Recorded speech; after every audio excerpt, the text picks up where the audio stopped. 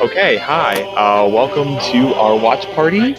This time we are watching 1998's The Mask of Zorro. I'm John Scott, and I have with me John Seiler. Hola, senors and senoritas. I have Connor Irving. My house is powered by maple syrup. And we have Lou Gonzalez, who's currently running back and forth between two computers because we had a hard time figuring this whole thing out.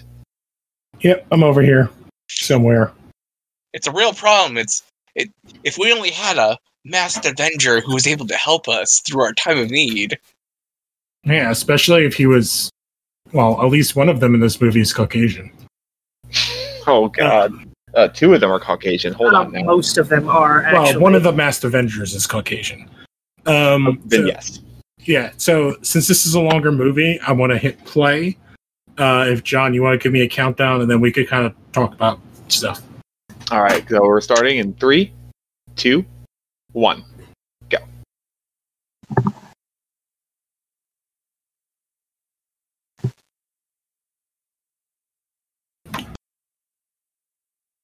So, all right, we have the Paramount logo. TriStar. I think that's TriStar. I feel like I always say Paramount, and it's never entirely Paramount. different company. Is that Zorro's horse? It's going over the mountain. Isn't that a folk song? Now, I'm going to let you know right now, this is already going to be my number one because I adore this movie to pieces. I am so excited we're watching it. There's going to be a lot of who almost was cast in this movie. Amblin was the... Oh, yeah, Spielberg's a big producer on this. Yeah. Oh, this is like very Batman. Oh, well, this is... Yeah, this is Schumacher. 1998, so this is like... This is at the end of the...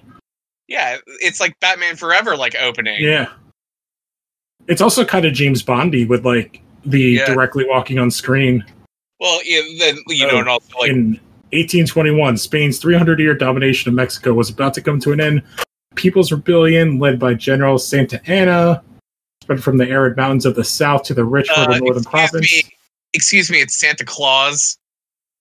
Gathered in the streets calling for blood, the last Spanish governor, Don Rafael Montenegro. Although under orders to return to Spain, Montenegro refused to relinquish power with one final reckoning. All right.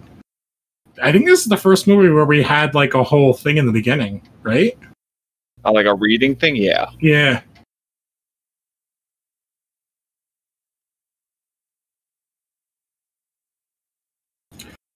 Oh, I thought it was going to be like naked ladies. Revolution, I guess, is just as fun. So, in case you did not know, one of the big things in this movie is that, so originally, it was supposed to be cast, when they were first making it, I think we talked about, was like Old Man Zorro, and they wanted, what do you call it, Sean Connery. And then the reason Antonio Banderas is in this is because this is right after Desperado. And Robert Rodriguez is supposed to Rod Rodriguez was attached to direct it. He's the one who signed on Antonio Banderas even though he left. Which would have been amazing because I would have loved to see a Robert Rodriguez Zorro movie. Though I won't lie, getting the director of GoldenEye wasn't a bad second choice either. No. And there's like a lot of like Antonio Banderas does most of his own stunts. Nice bald cap. The guy who trained Errol Flynn back in the day is who trained Antonio Banderas and his swordsman skills. Oh, that's cool. Oh, did we already talk about the director who ended up being the final director for this movie? No, we did not. So he went on to direct after this the reboot of James Bond Casino Royale. Did it pause for you guys? Probably a future watch party episode of The Green Lantern.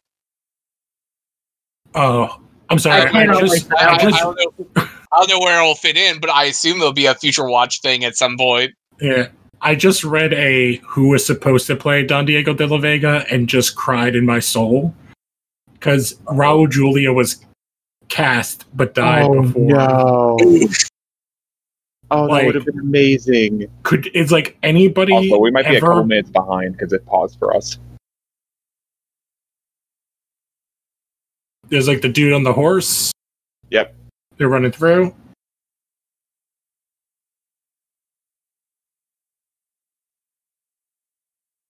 What's your timestamp?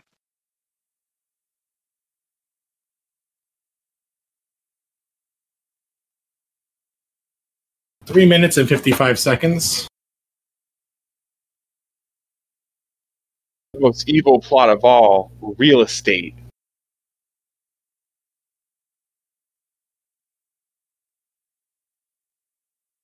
The movie started back up, everyone. Here we go. It's kind of funny because isn't that exactly that's the plot? So I read the rest of the Django book too. Yeah, you're the one of us to think. That entire book is also about what do you call it? Property values. I'm gonna break my computer.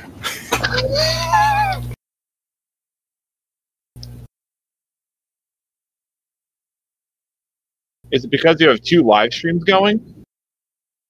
Oh, do I?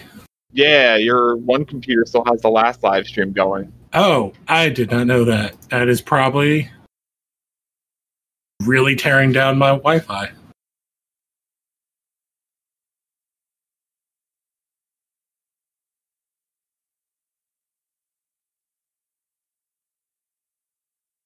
That's fine. I will clean all this up in post. I love post-production.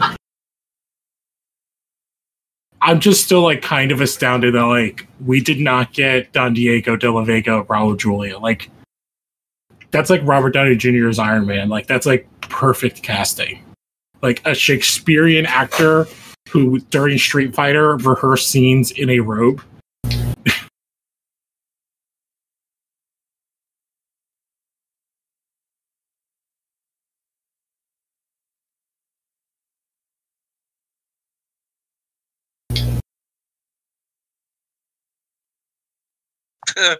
Yeah. Cool. I do have to say, for a 1998 film, making Anthony Hopkins look young with just some makeup and lots of really well shot angles to not show it's a stunt double is working for me. It's like kind of like funny. Like very early on, I have like a real strong Pirates of the Caribbean vibe from this. Like, well, the same writers actually wrote this movie. Yeah. Yeah, I think that's this is I would say like 100%. This is like those movies wouldn't exist with this because it's all the sword fighting. I think like also it's like adapting like a pulp like hero or pulp comics for like a modern day audience is, and probably at the point like this is like the best like the most successful version of that. Yeah, and then the sequel. Have you guys seen the sequel? I think I've seen it once. It is nowhere near as good.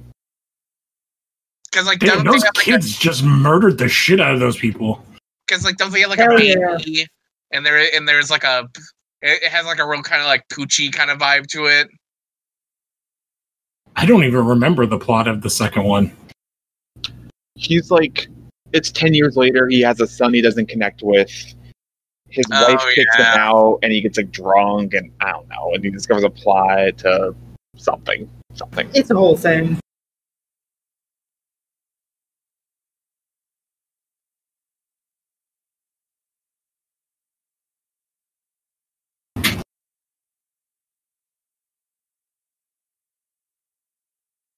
So you give like a medallion to the one kid, nothing to the other one?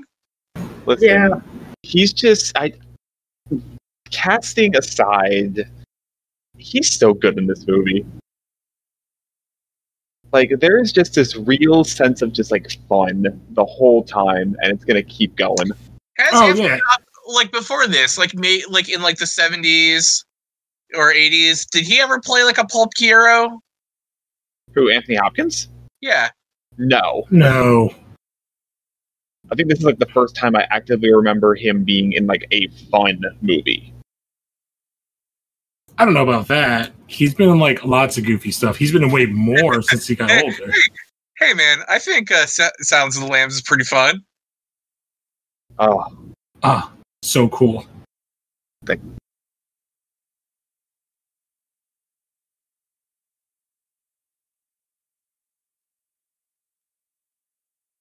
but yeah, no, he's done more goofy stuff as he's gotten older. But I think before this, I don't Literally, do remember much you want to movie. know what the movie was he did right before this? What?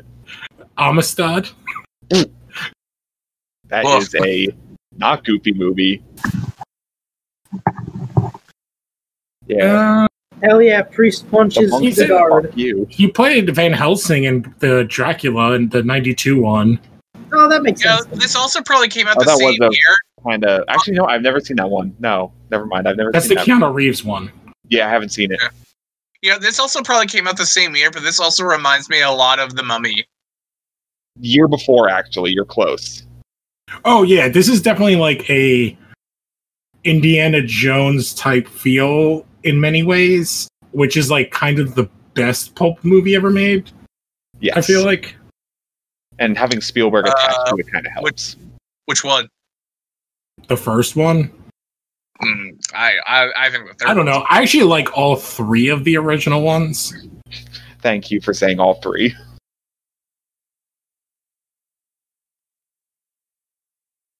Yeah, Proto Batman. Oh, well, like, Batman is a straight up steal. Like, he steals everything from Zorro. But I still think Zorro's one of the few pulp characters that Batman's done that to that still works in a modern day. Mm-hmm. What if the film that Robert Pattinson's Batman watches with his family before they're killed in Crime Is the Mask Alley? of Zorro? It's 1997's The Mask of Zorro. That would be kind of amazing. Wait, are you telling me that the new Batman is a millennial? I would think so. His horse is named Tornado. It's hilariously like the Batcave through the fireplace, and this wig is awesome. But yeah, I'm looking through his like IMDb. The only other lighthearted thing I can see is a really terrible movie called Free Jack. Oh, I've heard about that one. But he's the villain. Isn't that I with think Denzel? No. Free Jack is with Emilio Estevez and Mick Jagger and Rene Russo. Oh, yes. Okay, yes, I have heard of that movie. Yeah. I've never seen Antonio Banderas so tan.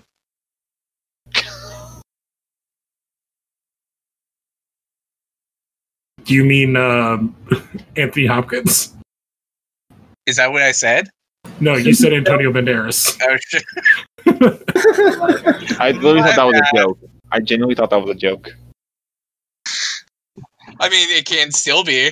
Let's you know what? Just It's a joke in my heart.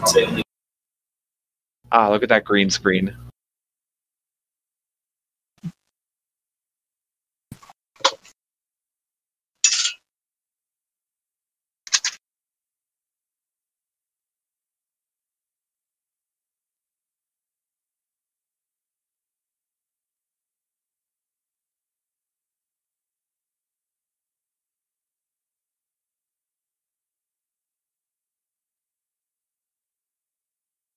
See, like I like Anthony Hopkins as this character, even though it's like We could have gotten whitewashing. Raul Julia.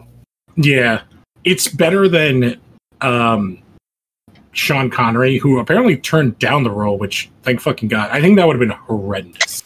Sean Connery just turns down roles. I don't know if he just doesn't understand them. He turned down this. He turned down Gandalf. He turned down The Matrix. The Matrix.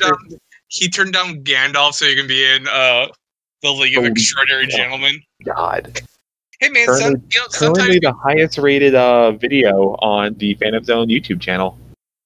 you know what? Sometimes people have bad agents, and their agents get them into bad movies.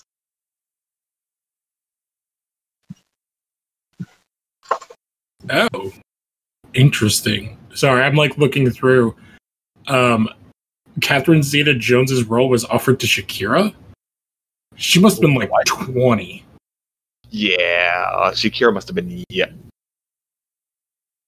But that would have been cool by that point. it's the problem is like Catherine Zeta-Jones is a great actress in pretty much everything I've seen her in. So like I but it's not like she has a ton to do in this movie.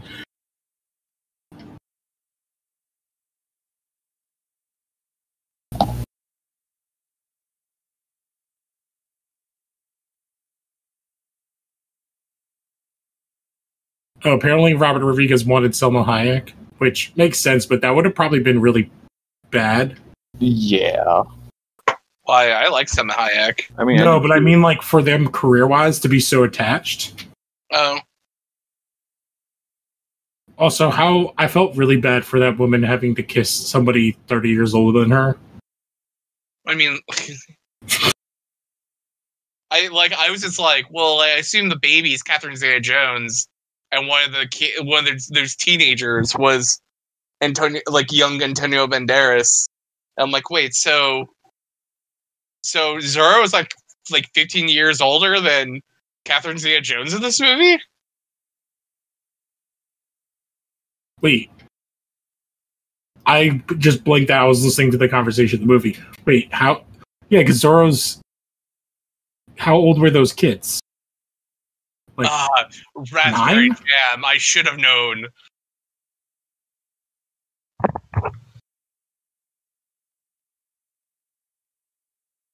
I didn't remember all this class stuff in this movie. how dare you, a rich man, fight for poor people? But I guess it's always part of the character.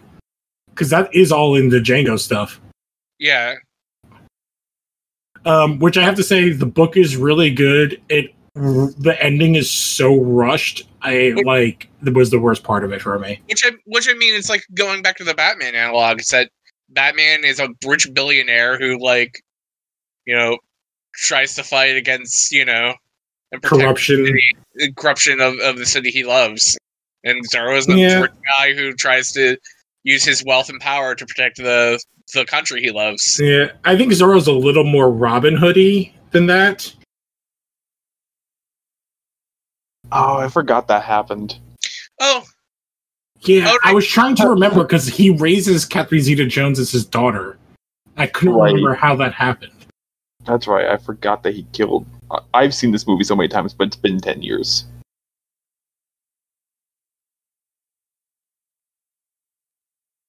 Well, you kinda did. Oops. Well, one of his idiot guardsmen did. I do think one of the things that helps in this is having these. Where the fuck was he think he's going? He's just like, I'm just gonna walk away really fast. I like how Shakespearean this feels. With having these actors like Stuart Wilson and Anthony Hopkins do this. Oh, was that Stuart Wilson? Yeah, he's the main villain. Well, you know who was supposed to play this character, right? No, I did not read that. Armand Asante? Oh. No, he would have been too big. I like him in a lot of stuff, but he's big. He's...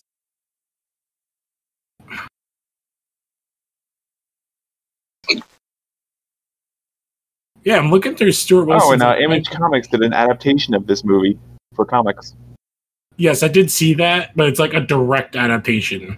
It's okay. the same. It's the same plot.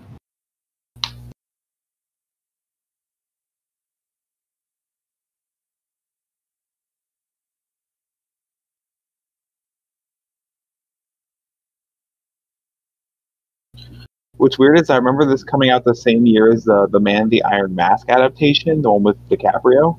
Oh wow, yeah. I feel like these have very similar vibes. Or at least a very similar production design vibes. I think it's also around that time of with the Robin Hood movie with Kevin Costner. This was that was 91. This is 98, so that was 7 years beforehand. Okay. But this was the rise again of the old swashbuckler, which kind of happened sporadically. There he is. He fucking looks great. Oh. As much as we're gonna swoon over Catherine Zeta-Jones, this movie is just all about Banderas. It's just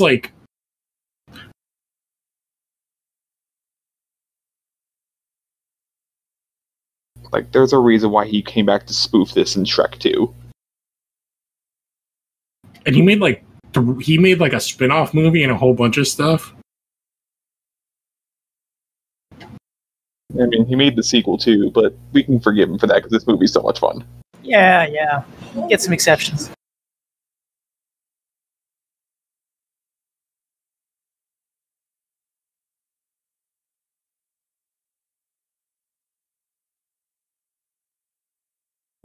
Okay, so do you guys remember the video game Gun? Yes. Sadly, yes. The guy who wrote that came up with the story for this movie, or helped come up with the story. That makes sense.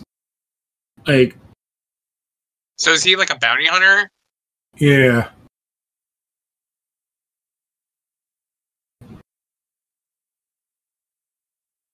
I gotta see what other movies came out around this time.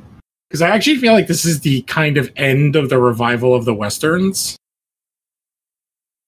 Well, this was the same summer I remember as Godzilla, Oh boy. like the Emmerich Godzilla. Let me see. Because yeah, you had this, you had Ever After, Blade was this year, Patch Adams, Thin Red Line. Blade was 99. Blade was 98, I have it right here. Huh. Small Soldiers was the same year.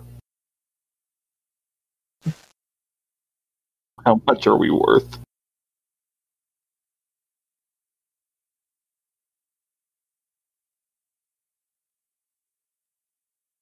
I feel like the last time you got a movie like this was Pirates, like, 1. Yeah, that makes sense.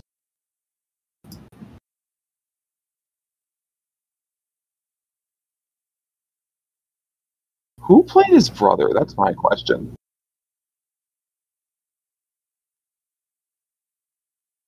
Oh, this is no one important. Okay, doesn't really say who it is.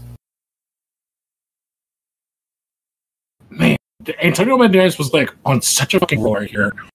Because he does like Desperado. Then he does a movie that no one ever talks about that I kind of like, which is Assassins. Oh, I've heard that's a good movie. With Julianne Moore and Stallone. He's the villain of it, which is awesome. That's where that meme comes from, where he's just like...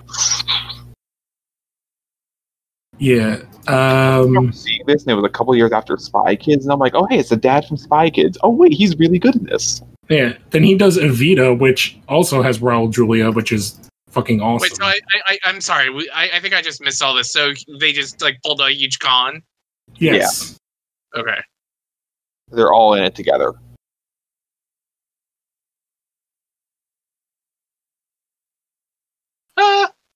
Jesus Christ! Like I forgot. Yeah, That's That hilarious. very so PG-13. hard. Yeah, but that's also very Pirates of the Caribbean too. Like, Yeah. Wow, I forgot how many good movies Antonio Banderas was in the 90s. Because he goes from this to doing one of my favorite fucking movies, 13th Warrior. Oh no, it's a Reverse Flash.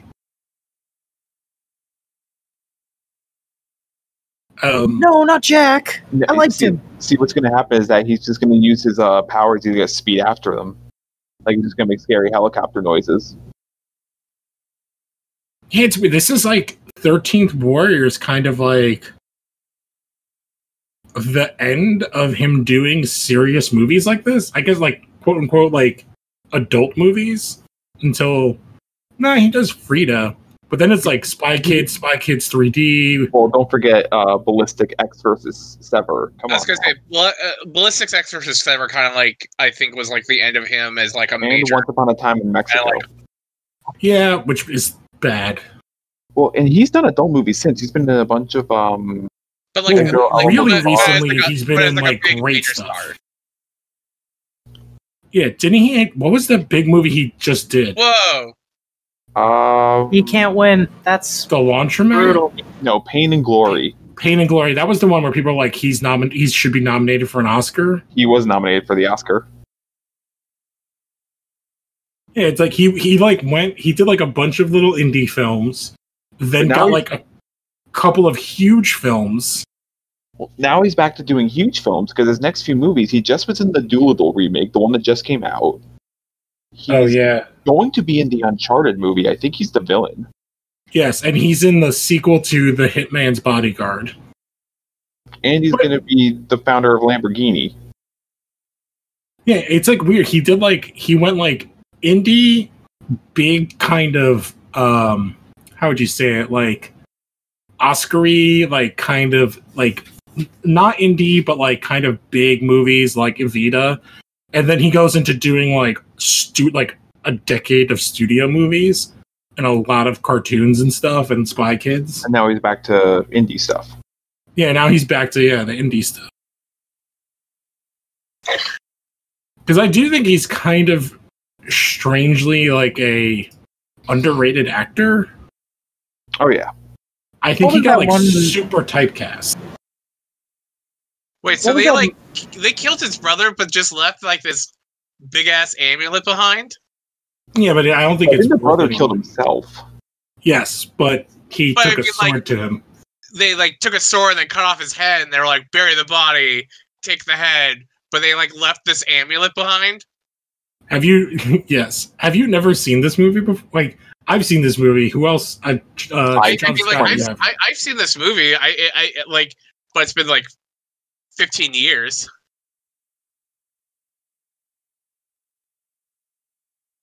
I haven't seen this movie in probably like 15 years. Yes. I want somebody just to say, I am the bad guy. Who are you? I'm evil. Also, shout out to James Horner for this score, man. R.I.P.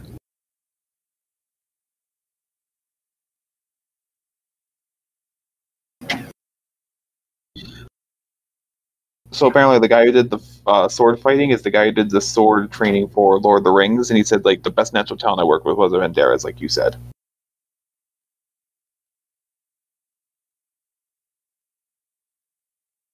Oh no, I think it froze again. Okay, it wasn't just me.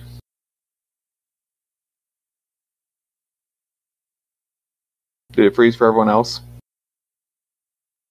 No, because I'm watching it through my own thing. Okay. Yeah, I can't. Lou, you there? We might have lost Lou. Uh-oh. I'm gonna pause it then. All right. But okay, so you guys haven't seen this in like 15 years? Because I remember like I used to watch movies, like when I liked a movie, I would watch it repeatedly as a kid, and this was one of those movies. It was not one of those. I think it's one of the reasons why I like the 99 Mummies, because I'm such a huge dork for like old school. I watched The Mummy way more than I watched this. But I like movies that are like big, like swashbuckling, like kind of movies like this, where there's like a sense of adventure kind of the whole time. I am gonna message Lou. Yeah, probably smart.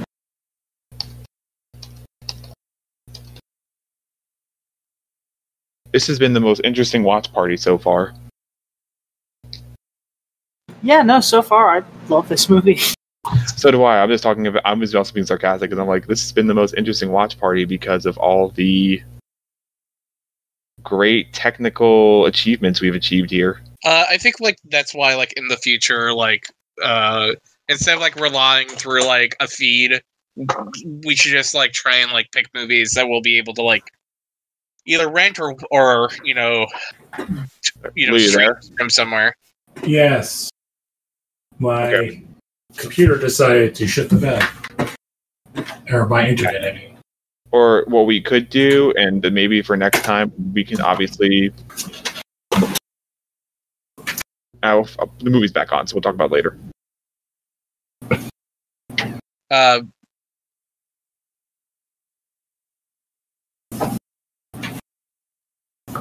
Zorro gone, though.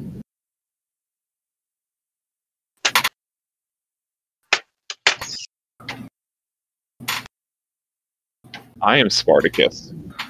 Oh, yeah, that's...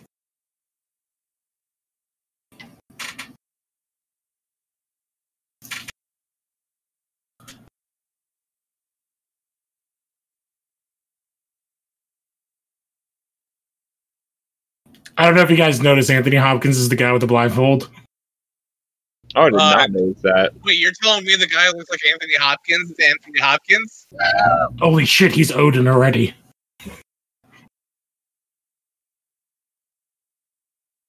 Well, he is an old man and a fool.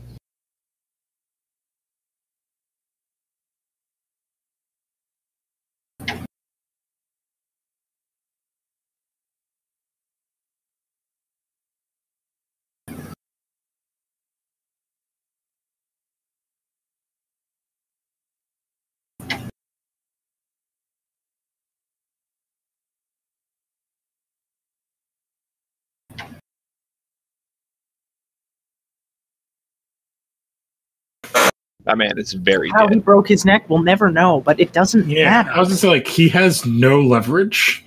Oh, I thought it was like he crushed his trachea. I don't know why he needs a horse when he can just, speed right through the countryside. Mm-hmm. It is funny seeing him here so young, because his big thing was West Wing, right? Was West Wing on when this movie came out? I don't know. I think it was after this. Let me see. Yeah, I think West Wing was definitely after this. Ooh, candy. Ooh, piece of candy. Oh wait, it's gunpowder.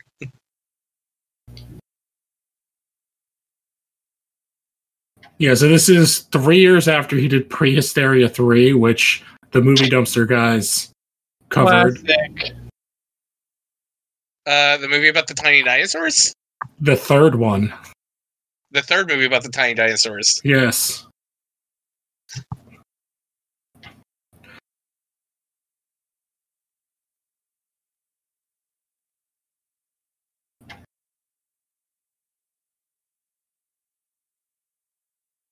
Yeah, West Wing's not for like almost another 10 years. Really? Yeah. He was in the Joey spinoff. Yes, that classic Joey spinoff that everyone loved so dearly.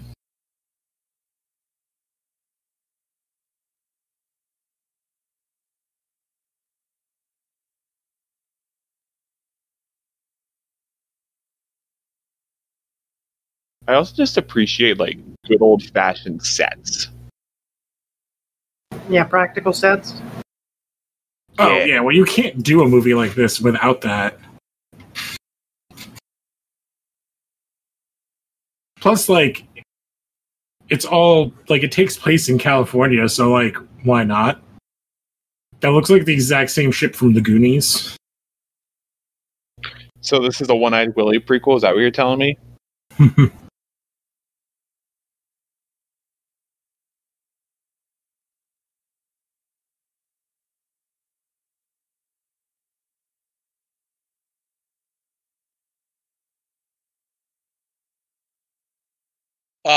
A rock.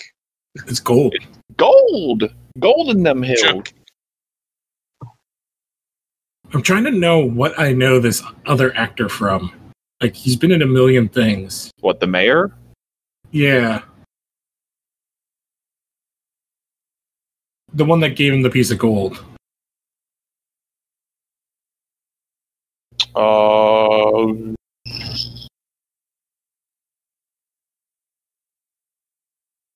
He is from Mexico. I'm trying to see here.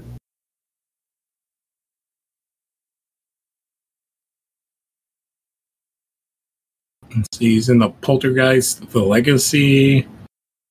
He did a bunch of voices for the Spawn cartoon.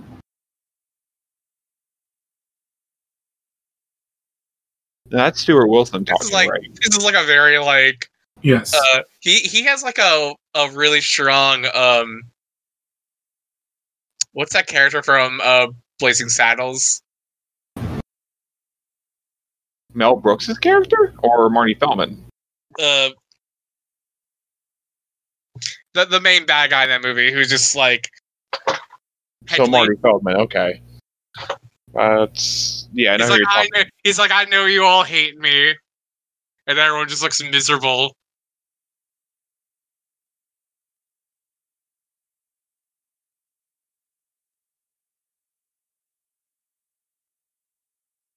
I'm right here. I broke out. Psych. Yeah, because you accidentally shot his wife and you took his daughter. You dum-dum. Wait, this is so weird. That other guy is also in Legend of Zorro as a different character, I think. That's weird. Yeah, he's a different character, but he's also in that movie. I think what I know him from is he was in Stargate, the TV show.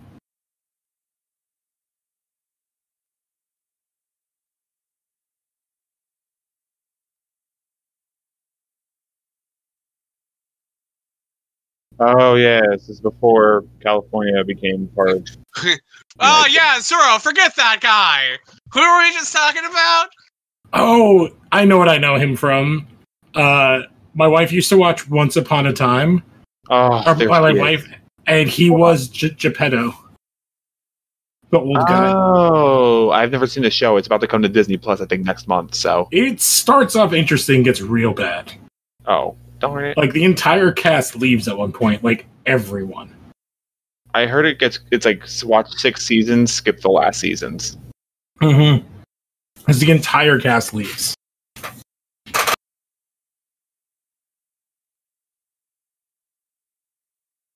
Oh, Catherine Zeta-Jones. Yeah, in case you guys didn't, like, two people listening, she's super white, even though she doesn't look it. She's actually from the exact same place as Anthony Hopkins. She's Welsh. Well, it makes sense that she'd be the daughter of Zorro then. Yeah, but I she's gotta just say, like, tan. reading the Django comment reminded me that, like, they are supposed to be Spaniards, so they would be white. Like, Spaniards are white. Because you're thinking, like, depending on where they're from, they're basically the same ethnicity as French. They're from the same, like, depending on what part of the country.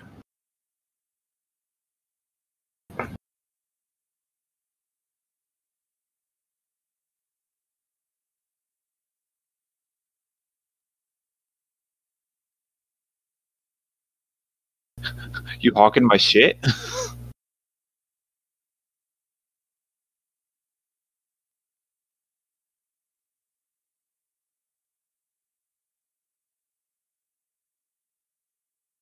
Oh, so the brother was the one who got it. Okay.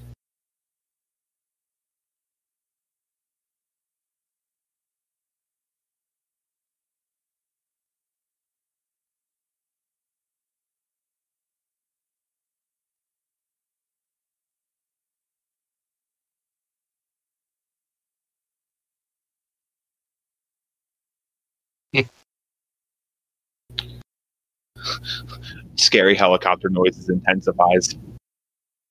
It's like a helicopter, but it's like a clop clop clop clop clop clop clop clop.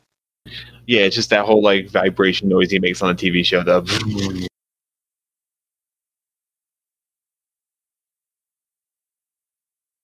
I like the idea of, like, Anthony Hopkins' old man strength. I mean, for being in prison for like 15 years, he was Been not doing malnourished at calisthenics? all. he did the Wait, he did is the Iro effect where he just worked out in prison and got super buff. Wait, did you say he was in prison for 15 years? Did they say that? No, he was 20 in prison years. for 20 years. 20 years. I was going to say, Catherine Zeta-Jones is a baby.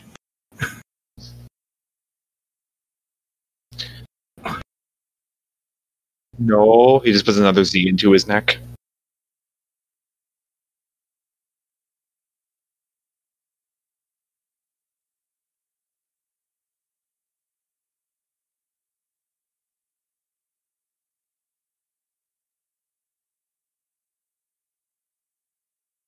Joke's on you. I'm trained to be depressed. Actually, looking like they're kind of, him and Catherine Zeta-Jones are kind of the right ages for their characters. Like, the distance, he's 9 years older than her. Who, Banderas or? Yeah, Banderas. Okay. Also, I didn't realize he's Spanish. Yeah. I thought he was like a way of Mexico, Spanish. But that's like the weird things, like, because if you're from Spain, like, depending on what part, it's a huge country. Like, you could be super white or dark, Like, I don't know if you've seen, like, Rafael Nadal is kind of, like, similar to Antonio Banderas, but then you look at the, like, the two guys in the NBA that are brothers, the Gasol brothers, and they're pretty white. And they look very French.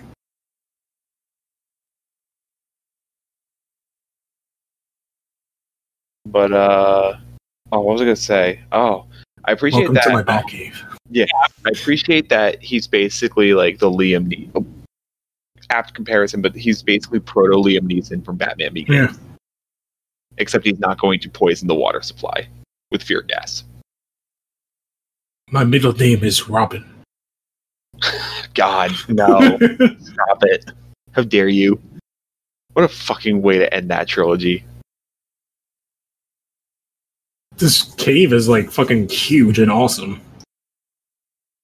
I'm pretty sure this is a set, and they built this, and I appreciate that. 100%. It is.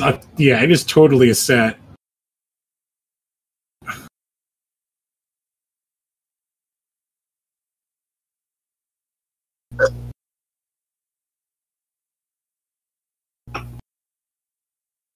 I appreciate this, how excited Banderas gets here. Hey, he's fanboying out.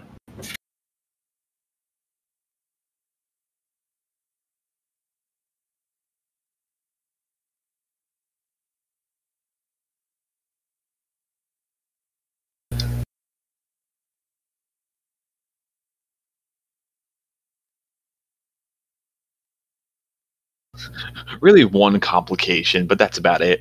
Well, also, he's old as shit. Okay, so 2 complications. There's not that many. Yeah, that's why it's plural. Yeah, but he said there's too many. I'm like, there's 2. There's not that many.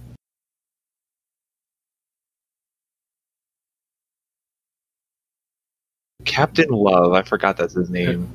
I do love, like, the plot of this movie is very simple. It's like, the bad guy, it's literally the exact same thing as the Django book. It's like the bad guy wants to take control of a state and not be part of America. And that's his plan. Best to line. basically be the king of a state. Like, what would be a state? I'm sorry, that was the best line of the movie. The pointy end goes in. Man. There's some genuine good humor here. Well, again, I think like Antonio Banderas can do a lot, and no one's really.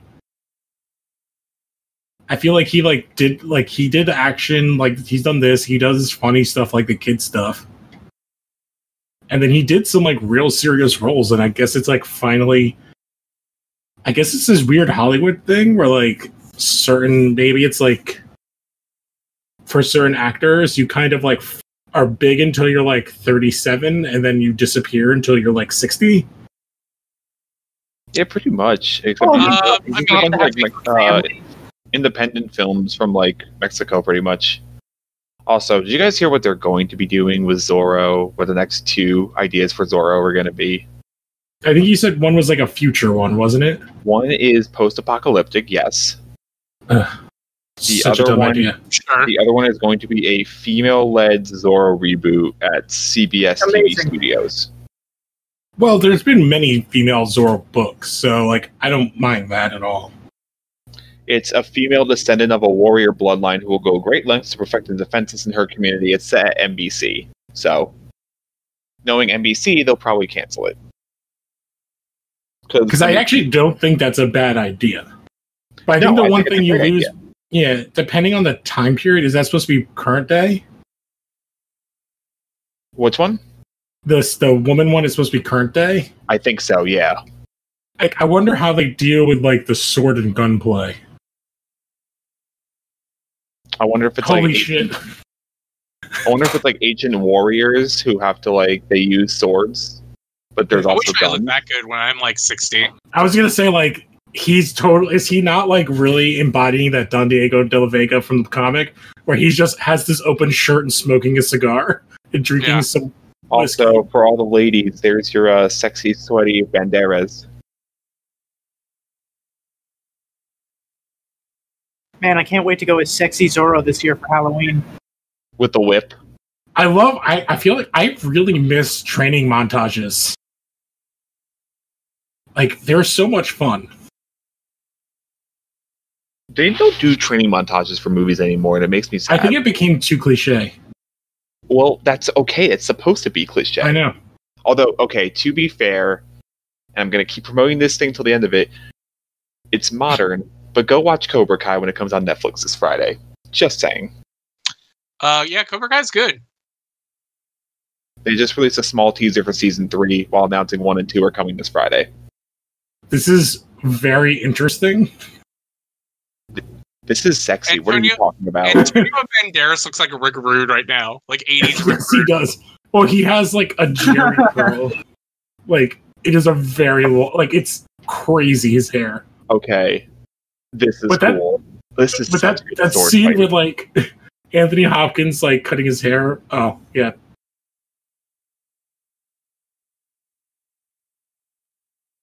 The cockiness. I love it. I love his sideburns. Like, his entire facial hair thing, I'm very jealous of. Porn thing he's got going on with the goatee and the mustache. Oh, the mustache and the soul patch? Yeah. Well, it's because this is the same thing as, Hopkins. Yeah.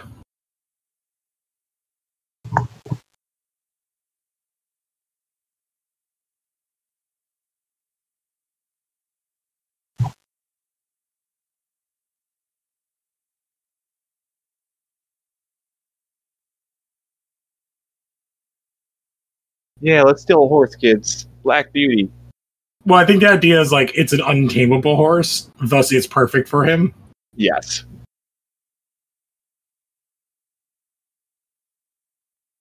Although, can we do a thing in video games where we don't kill our horses anymore? Yeah. I can't deal with that anymore. Look, man, it's not my fault that I pushed that horse too far and it died while I tried getting it to run up that hill. No, I mean, like, story-wise. And it's not my fault I had to Tyler, spin that horse. I'm just imagining Sylar just like going behind the horse at the top of the hill and just pushing it from the back.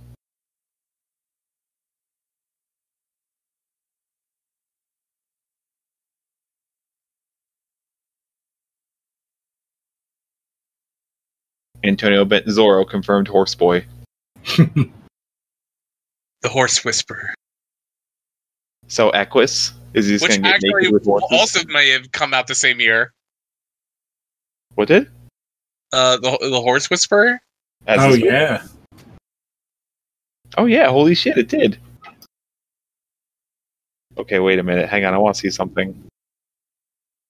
I love the way that they do his multiple masks and shit. Yeah. Like, I love the full headscarf and that it's, like, designed. I really love the full headscarf with that mask, with that facial hair. Oh. Oh. This is a hilarious chance meeting. Meet cute. She is, like, immediately, like, ooh, danger. So just to say, like, some of the numbers is PG-13. Budget was $95 million. It opened at $22.5 million. Wait, I want to hear his game. What's Zorro's His game is bitch, I'm Zorro. Look at me, like, do Zorro things. Exactly. it's like, hey, you want to see where the dress would be?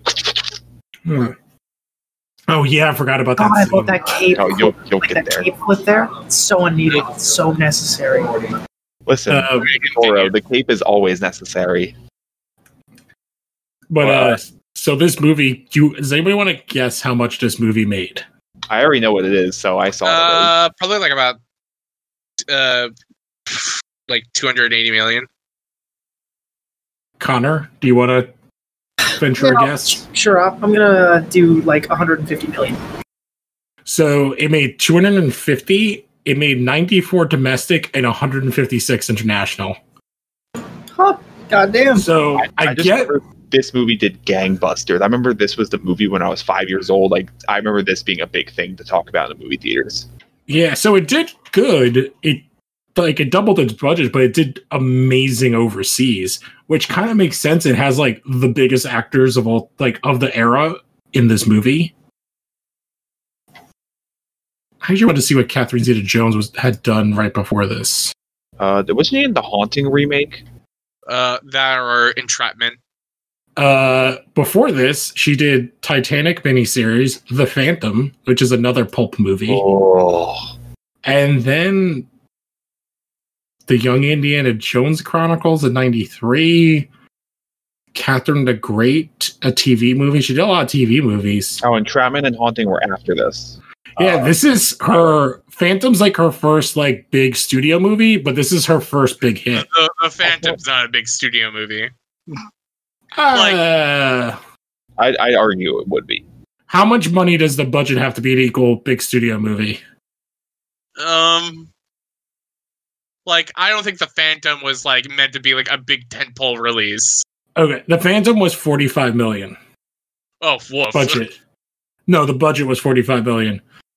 It grossed 17. I just want to point out that Catherine Zeta-Jones was in that animated Sinbad movie, which doesn't get nearly enough love and is a fun ride. Just gonna throw that out there. Yeah, man.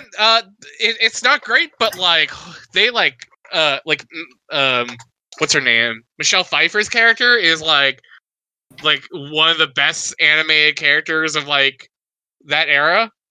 She's like her hair is like animated so well. That whole movie is animated well. I think it's a fun time. That's just me. Oh, I'm just looking what came out. It's open. Or like, I don't want to sound gross or anything, but like she does this thing with her hands that's like really good. Like it's like one of those things where it's like she like taps and it's like she's like doing like, but it's like interwoven. It's so good. But yeah, we're off. Oh, I know what you're talking about. This is a fun scene where everyone's like, "Oh shit, he's just in the middle of all of us." Yeah, I remember this. I'm also looking to see what did come out the same weekend. What was coming out? It barely beat Lethal Weapon 4 its opening weekend. Oh, this is a much better movie. This movie that was its second week. It was pretty like so. Lethal Weapon's second week was 21.7. Armageddon was in its third week. Ooh. There's Something About Mary came out the exact same week. Yeah, that was a huge hit. And Small Soldiers was the same week, or the week before. And that was a massive bomb. Oh, I'm sorry. Yeah, I'm sorry. I'm reading this wrong. Yeah, the previous week, Lethal Weapon was 1, Armageddon was 2, Small Soldiers was 3, and Dr. Dolittle was 4. And Something About Mary came out the same week. Mulan was out at this time, and Truman Show, the first X-Files movie, and Saving Private Ryan was like the week after. Oh, was it really? Yes. That like probably killed this. Yeah, Saving Private Ryan made $30 million the next weekend. And then The Parent Trap was the week after that, so that probably killed it over here. Holy crap, man! Like Lethal Weapon 4 retention was number 3. Yeah, the man, next week. It was that Van Halen soundtrack. That was a joke. Yes, I know. We know. But there was like a Van Halen song for that movie, and it was awful. So yeah, it's like I think it being like having this is an awesome scene. I think Saving Private Ryan really stopped this movie from like being the massive hit of the summer. Oh yeah, isn't this like the Kurgan? No, it's the Mexican version. Private Ryan. I remember The Parent Trap was a pretty big movie that summer as well. Oh yeah, that was a huge kids movie. And then what else do you have?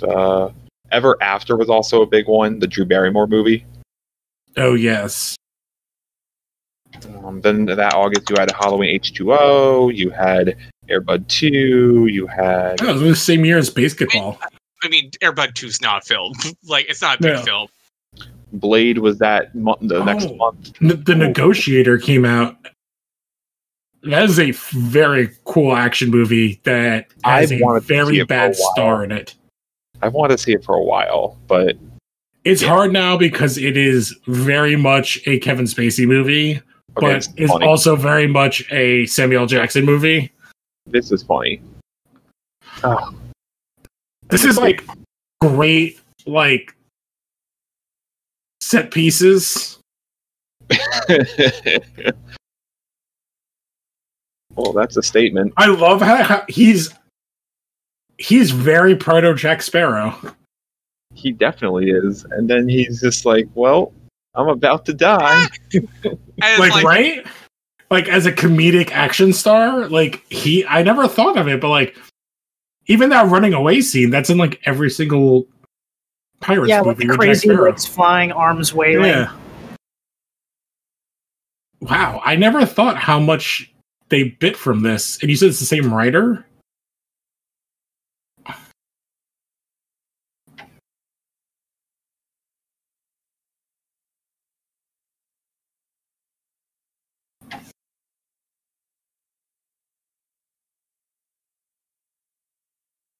Well, yeah, this came out in a very crowded summer. Yeah, I feel like 98's got to be like a really good movie year. Like I'm looking at the year, 98's pretty heavy hitter year. 98, I definitely remember it being a heavy hitter year because that was Dr. Dolittle, like we said. Yeah, I'm looking. Titanic is number 1. Armageddon, Saving Private Ryan. There's Something About Mary, The Waterboy. Well, Titanic was number 1 because that was a holdover from the year before. Now we're still doing gangbusters. That was 97. So it was still out. Waterboy, Dr. Dolittle. That would be the Eddie Murphy one. Oh, this is a hilarious scene.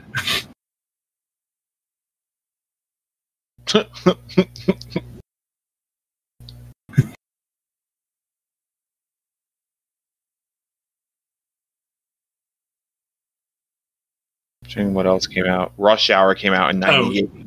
Yeah, Dr. Dolittle, Deep Impact, which is that's the weird year where there's 2 different asteroid movies: Godzilla, Rush Hour, Good Will Hunting, Lethal Weapon 4. Good Will Hunting was 97 as well.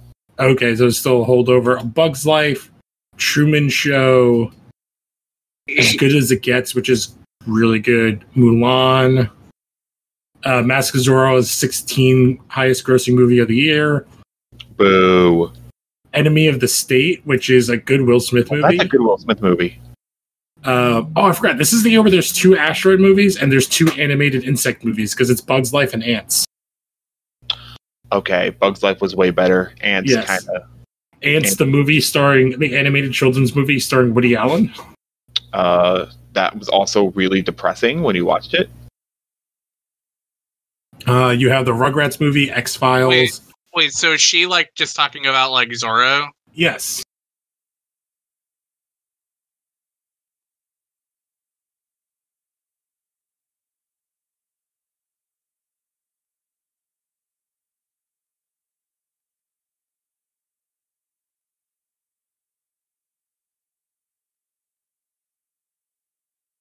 Can you imagine someone taking their kids to go see this? And the certain look that only a father can give her daughter.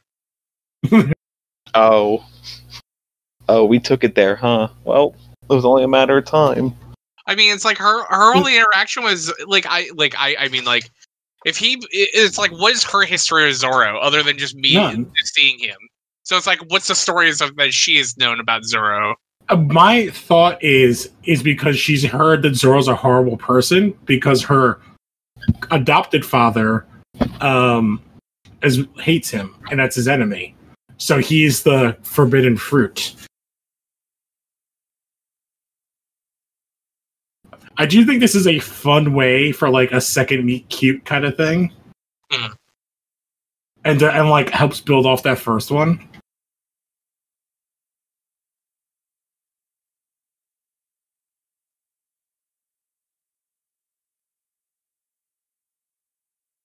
Oh, I did not remember.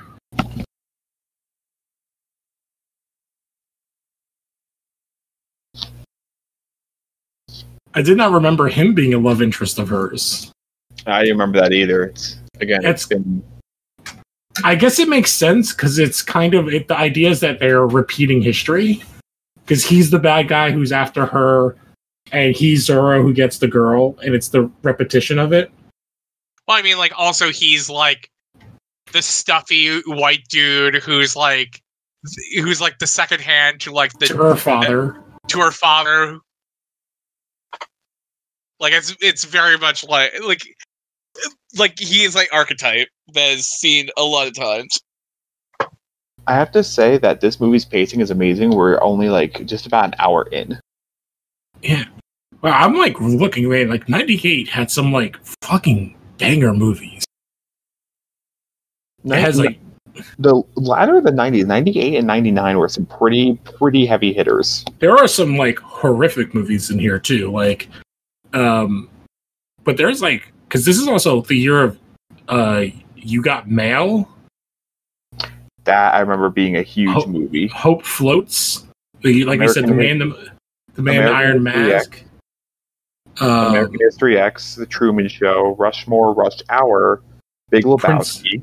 Prince of Egypt. So okay, that was funny. I'm trying to say, like, there's Prince of Egypt, Star Trek Insurrection, which I think is a bad one. Don't forget, Phantoms came out in 98, and as we all know, Affleck was the bomb in Phantoms, yo. Phantoms like a motherfucker. But yeah, there are also some bad ones. There's another... Star Kid, shout out to Movie Dumpster. Meet Joe Black, one of the worst movies ever. Oh, I heard that was bad. Meet Joe Black is terrible, also starring Anthony Hopkins. Oh, I didn't realize Deep Rising came out in that year. That's a good movie. Spice World came out in 98. Which Star Trek is in so did he like go out like without telling anyone? Yeah, I think that's why he's pissed. Then Blues Brothers 2000 came out the same year as this. Like let's just stop talking about bad 98 movies. Oh, The Wedding Singer came out the same year as this movie. Jesus.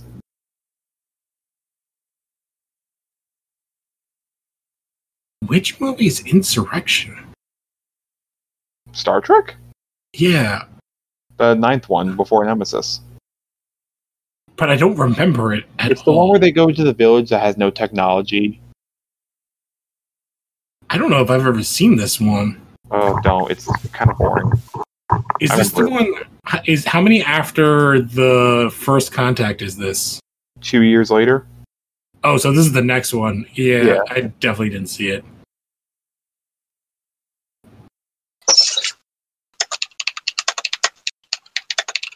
Oh my god, is this is the same year as the Avengers?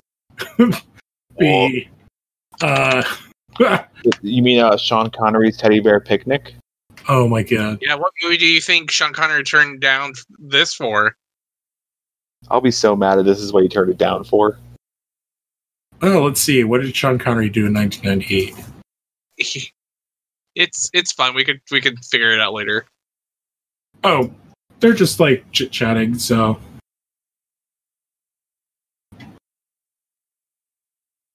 that was it. He did Avengers and Playing by the Heart in 1998. But he did do a good movie after that with Catherine Zeta-Jones. He did Entrapment. 99. I've never seen. Entrapment is good. Entrapment is probably more remembered for Catherine Zeta-Jones than anything else. Yes. It's the sexy laser scene that's been done a billion times over. Where she's in like a cat suit and...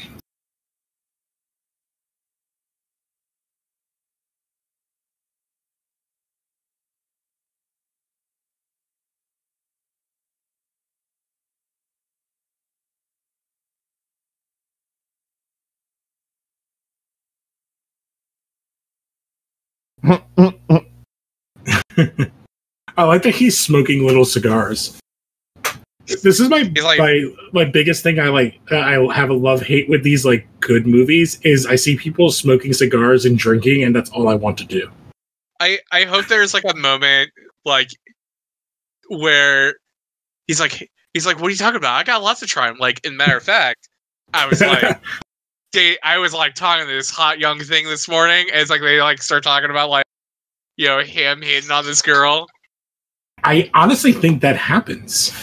Because I feel like he like says something. He's like, any girl but that girl, something like that. And he's like, what are you talking about? And he's like, remember those complications? Oh, I was thinking of like just like 22 Jump Street, where he ends up like having sex with the girl and he like high fives her and he finds out the girl is his daughter. Oh wow, he looks that was great. The funniest scene in the whole movie. Oh, this is the best costume of the movie. It's straight pimp. Like, why is he touching his mustache? Because it's thin and he doesn't like it. Probably. I want to take a picture of it and like show it to my wife and be like, could I pull off this mustache? Oh, Antonio Banderas, this very thin, So that conversation in a different way than I was expecting. Start with the mustache, and then go with the hat, and then we're like, what about the scarf? Now about the blazer. See, I think the hat would be the hardest part. I think I could do the blazer first and the scarf second. Lou, would your wife get turned on if you entered in the bedroom with this outfit on? She would be like, it's a lot of layers to go through. But I also do love Anthony Hopkins, like, with this weird, like, he's in a suit with a ponytail, and it's like a velvet jacket? Brown jacket? Yeah, I mean, like, he looks good too. Damn, the bad guy rocking the, like, royal purple velvet. Oh, that's like cross purple velvet right there. That is nice. I mean, he stole that from Prince. Yo, that orange ascot though.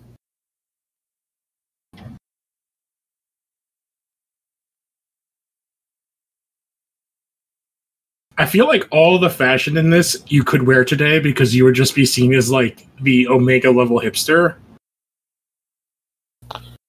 I'm sorry, this is like the moment where it's like this Antonio Banderas is like one of the smoothest bastards I've ever seen. You can see it, like Catherine Zeta-Jones, and she's acting this shit out of just her eyes of like, I want to fuck that guy. If they cut back to her again, you'll see it. But yeah, Antonio Banderas was he ever voted sexiest man alive?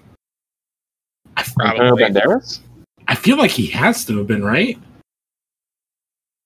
If not, it was definitely in the issue. Hang on, I'm looking.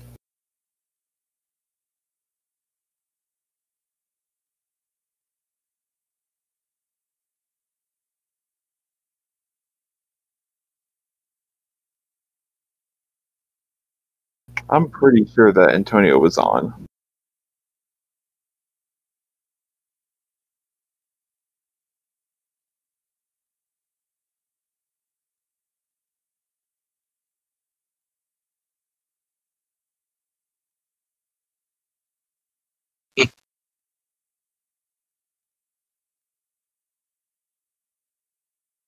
I would just imagine if like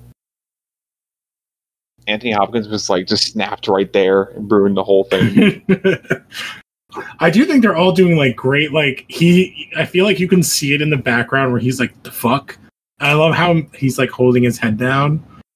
Like that would hide. Like he's doing a very Clark Kent of being old and schlumpy. Also, shout out to Antonio Banderas because I know he just got COVID and I hope he's doing okay. Oh yeah, I heard about that. Yeah. And he's like 60 at least. He just turned on his 60th birthday. He got it. Yeah, that's he's as old as Anthony Hopkins is in this movie, and looks infinitely better. I guess that's the help of like TRT. And I mean, like, I don't know, man. We've talked about for a little bit tonight, like how good Antonio Banderas or not Anthony Hopkins looks in this movie. He does, but he's nowhere near the shape that Antonio Banderas is in right now. But I also think that's like better diets and all that stuff and affording trainers and also giving a fuck about all that stuff.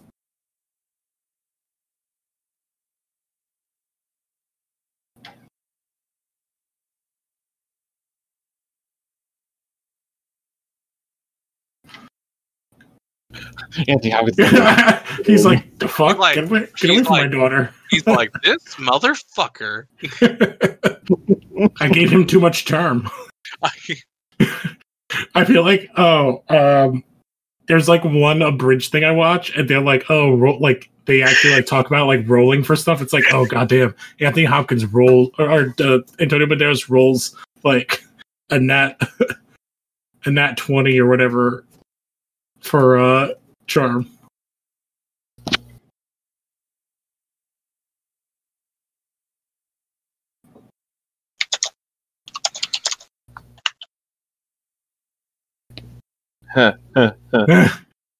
Wrecked. You just owned him.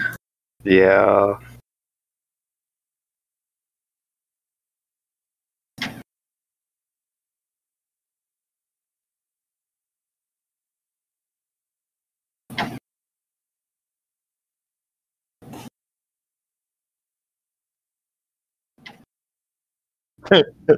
All right, that was funny.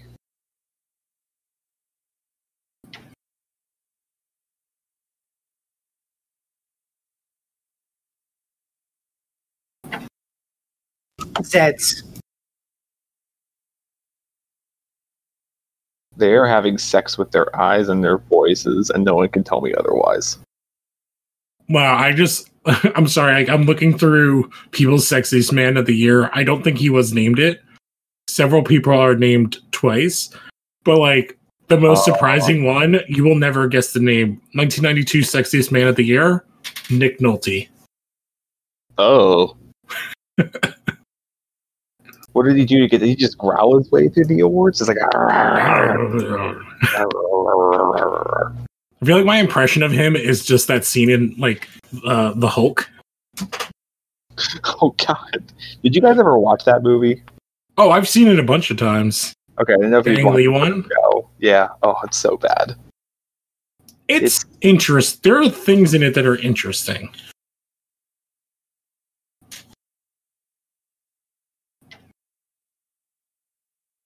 I feel like we're watching somebody literally charm the pants off of a woman.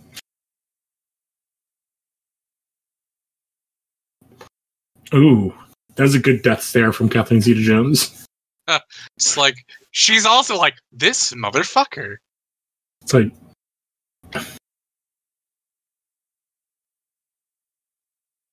Every time I see Antonio Banderas, I just think of that, the opening to Drop It Like It's Hot, like the...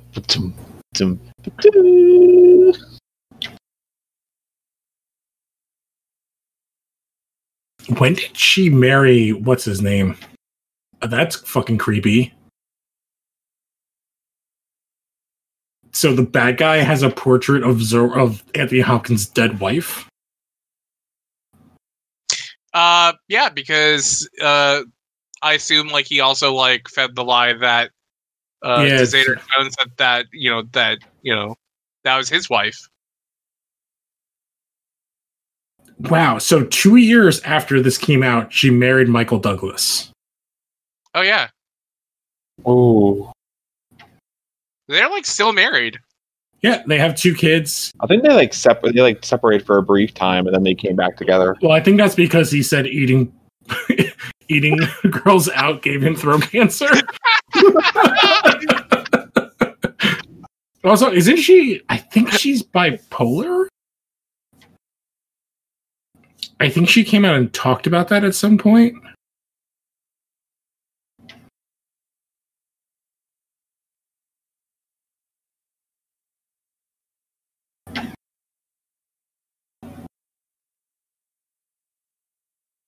Mr. Steal Your Girl.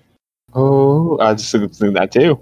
Yep. Oh, yeah. And Catherine Zeta-Jones is bipolar 2 disorder. Oh, okay. I feel like she was like one of the first big celebrities to talk about like mental health stuff, because I believe that was like all the like rags were going after like their marriage, and it's like, yeah, I deal with like, I'm sometimes crazy because I have mental health issues. I also married someone that could be my dad.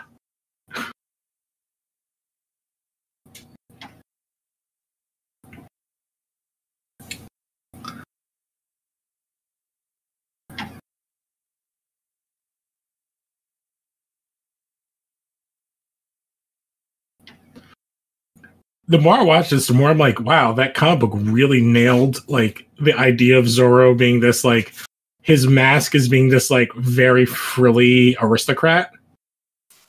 It's like really funny because it's like, hang on, this is super hot. I just want to say to bring up like the analog of Batman. It's like Batman, and the reason why we bring up Batman is like the idea that Bruce and his parents were watching Zorro the night that his family was killed. So it's like very much he like kind of models his life after, the heroes of Zorro and the Great Ghost.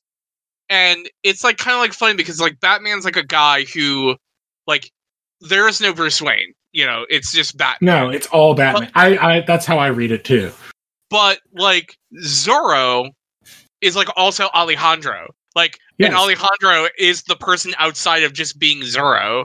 And I think that's like, I don't know. It's like kind of an interesting thing that like maybe not a whole lot of writers in Batman have kind of like really done like.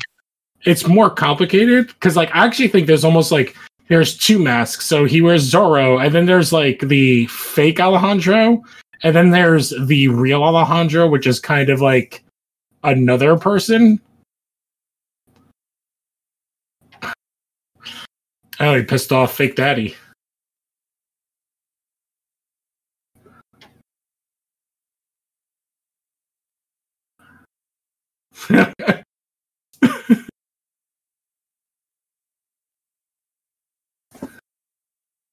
Also, like, I do kind of like the idea that Banderas, like, he's so tiny. Like, having a hero be this short is, like, and in the shots this short is interesting. Because he's, like, a lot smaller than Raphael.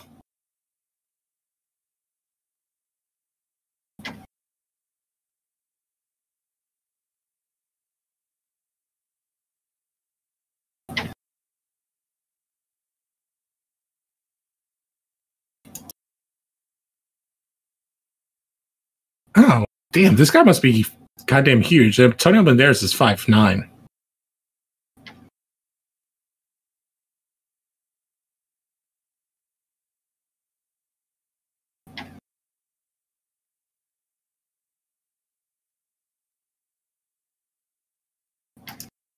I didn't lose you guys again, did I?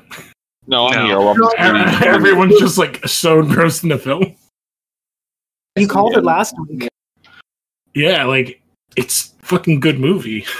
Like I said last week, this is going to be a number one, and I'm sticking to it right now. This is like I think one of my favorite movies. I of all honestly time. might watch this tomorrow. Is this like going to be like? Is this going to be like the moment like in Wild Wild West where he's like, and now here's all of California will be ours, but will be broken up between like all of our different lands. Oh yeah, literally.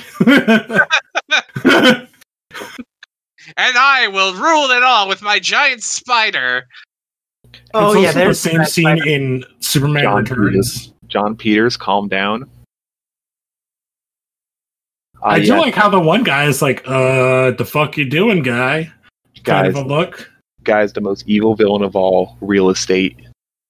Yeah, it's literally the plot of Superman Returns. And they did the same stupid thing with the map. But here's the thing. This movie did it better. Oh, well, yeah, of course.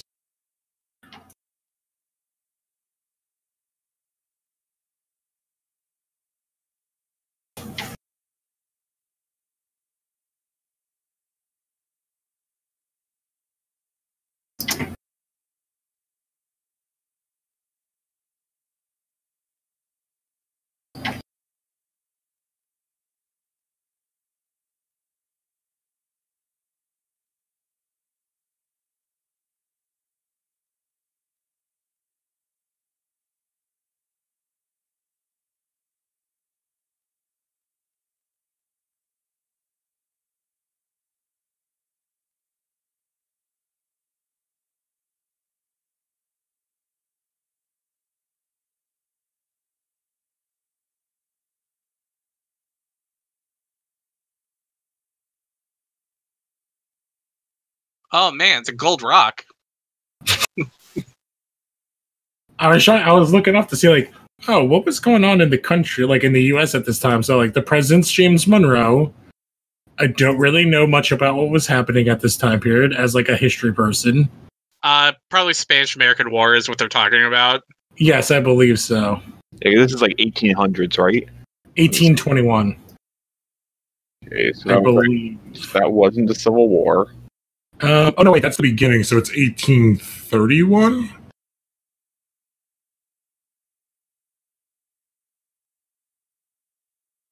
Yeah, it's 1831. No, it's 1841 because it's 20 years later. 20 years, yeah, you're right.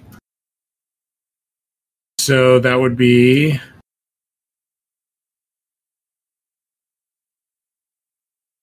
This is where they make the giant spider. Oh, interesting. It's the first year which the United States has 3 presidents. Martin Van Buren, William Henry Harrison, and John Tyler, because I think Harrison died in office. Oh man, those are a lot of gold rocks. Oh yeah, this is Sure, the year. History fact for history nerds. The president that was elected died, I believe, because he caught pneumonia during his really long acceptance speech. And he died 31 days into his term. So he was president for a month. Yeah, because anybody who's a hoe is a pussy. Oh, and speaking of Anthony Hopkins, 1841, Amistad. Oh, wow, yeah.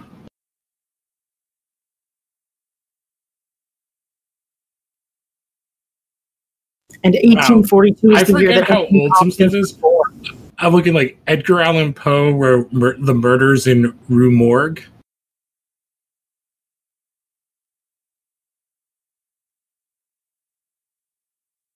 Can you imagine the giant spider pops out of that explosion?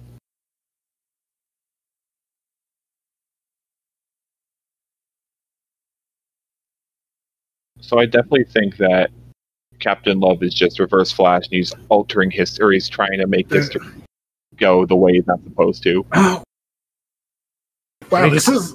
I'm sorry. Like I forgot how kind of not maybe like a social take this is. Again.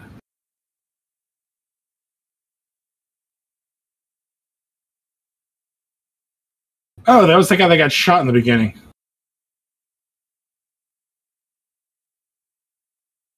Wasn't it? That was the guy, you're right. Yeah, I think that's why Antonio Banderas is like, oh shit, what's happening? Oh, his feet. Oh my god.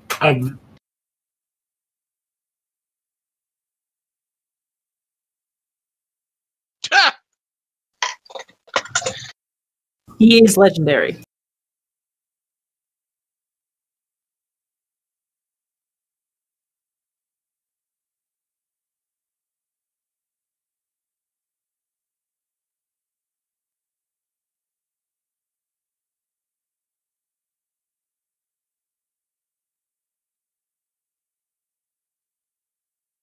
I must say, everyone needs to get his teeth brushed. Just saying. This is an interesting soliloquy to give this guy. Also, very Pirates of the Caribbean. What a I cool too way. want to go out Also, jumping. guns don't work like that. He wouldn't that's not how physics work. He would have still continued to fly. What a cool way to die. Peckerwood. What a cool way to go. I'm just saying. Oh, and Antonio Banderas is like, oh shit, that was my friend. Shit, he's still alive?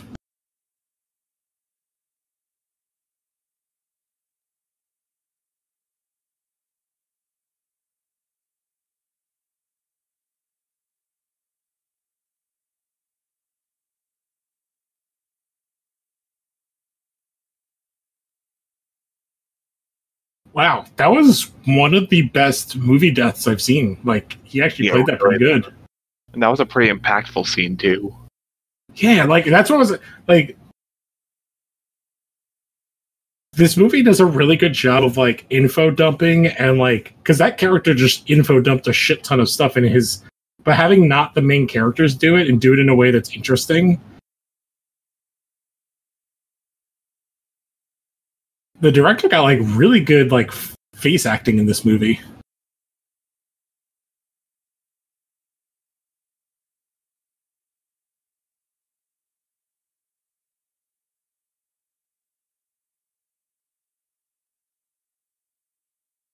Don't make me put my hand through your chest.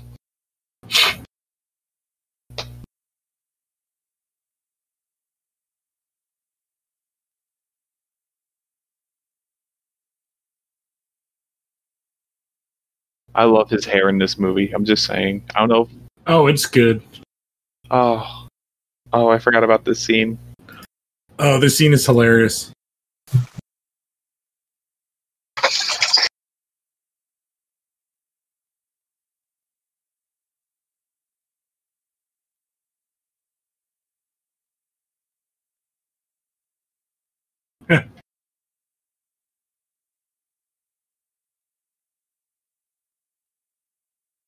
Was that the name of the character in Django? The Jingo book? Yeah, that was his assistant. Yeah, interesting.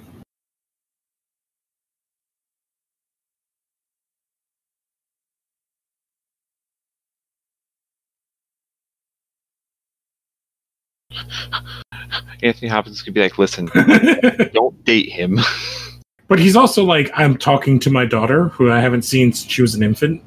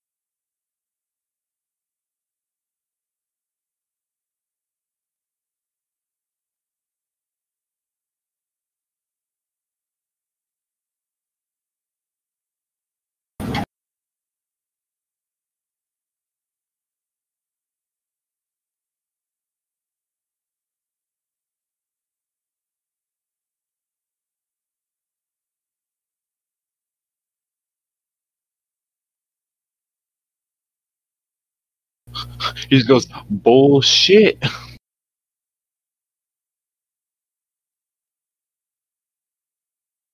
I'm just waiting for Anthony Hopkins to just snap and be like, that's bullshit. Oh, I'm looking at like some of the stuff. So Mondesante didn't do the movie because he was doing the Odyssey, which is the best thing Mondesante has ever done. Oh, really? It's a made-for-TV miniseries that covers the Iliad and the Odyssey, and he plays Odysseus, and it's really fucking good. Do you want to know the saddest thing I remember about the Odyssey? My only memory of the Odyssey is watching the Wishbone version, if y'all remember Wishbone. Oh, Wishbone's the shit. Don't Thank you. shit on Wishbone. I love Wishbone. Why would I shit on Wishbone? They're apparently rebooting Wishbone into a new movie. I don't know how to feel about it. That makes me sad. That dog is definitely dead. Oh, Jesus. You say that dog like they didn't have multiple wishbones. I know. And they are all dead. So they're all dead. That army of wishbones is dead. Right here, it says Universal Pictures and Mattel are developing a film adaptation, and Peter Farrelly of the Farrelly Brothers will produce the film.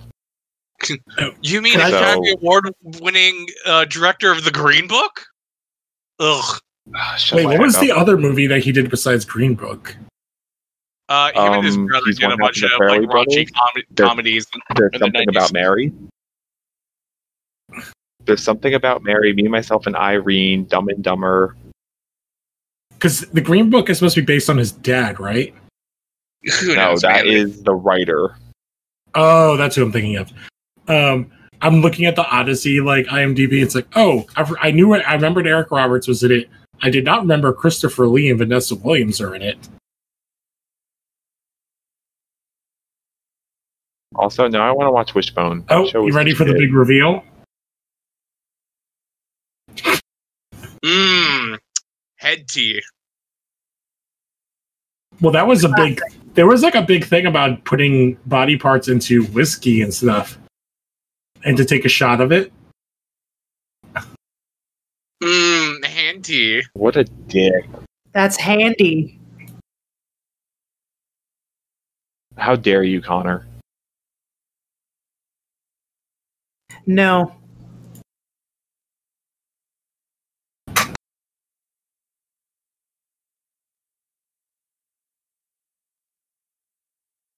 Hand right through the chest. I'm just gonna keep making reverse flash jokes. That's all I can do. His hand or the one in the jar? Actually use the hand in the jar. That make it funnier. You can vibe right through it, make it go all vibraty. I do like, this is a really good scene where it's like, I think you're the guy. Oh.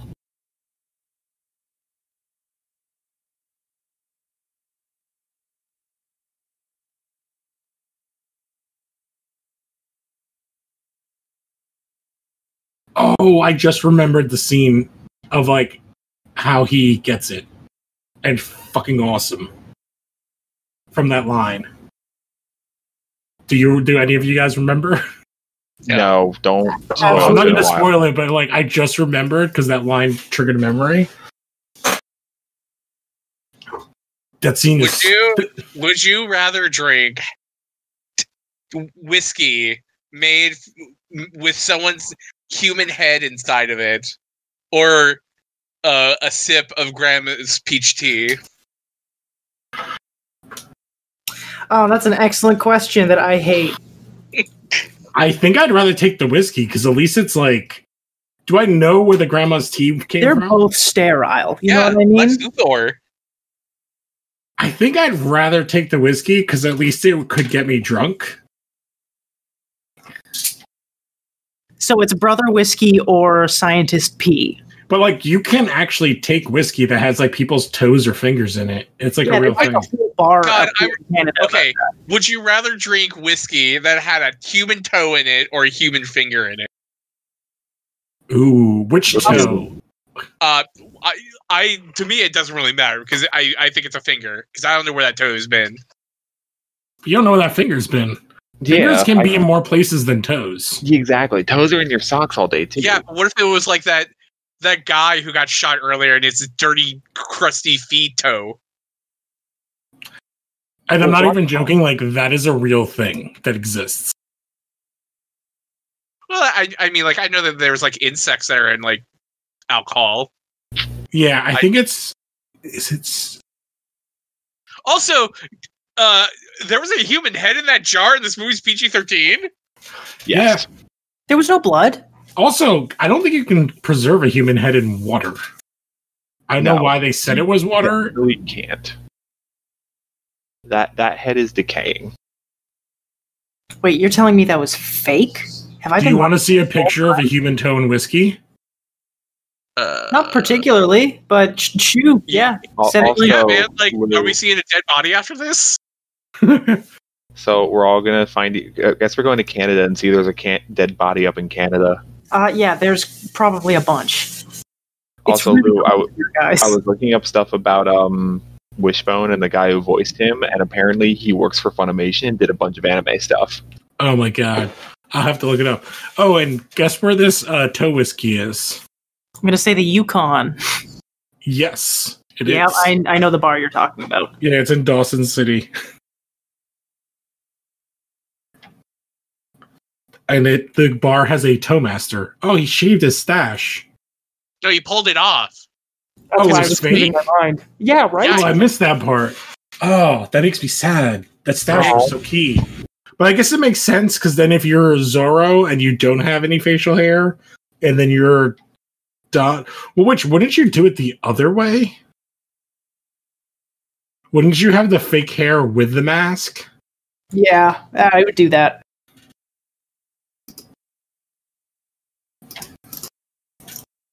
He's ready.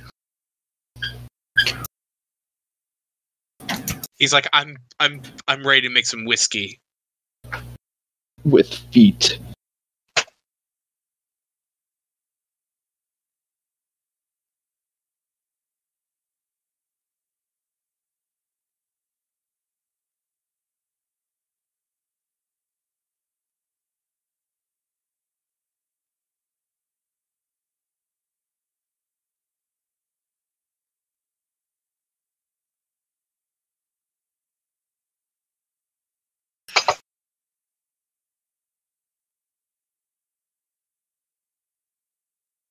What a cool ass motherfucker, you know? Presentation is key.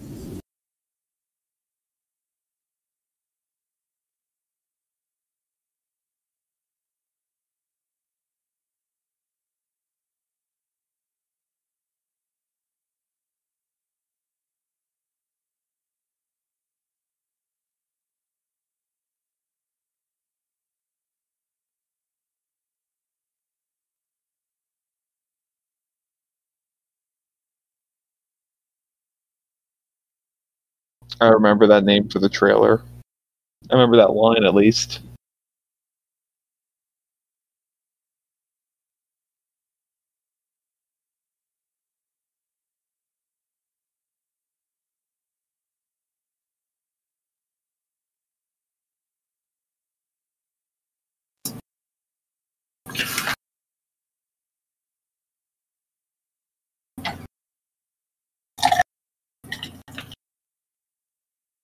Classic villain shit.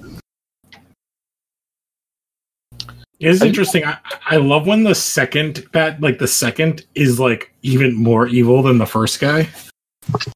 I love how the second guy's just like, I just want to gosh darn kill people.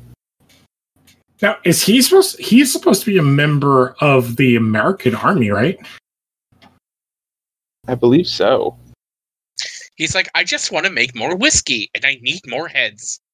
It's just that simple.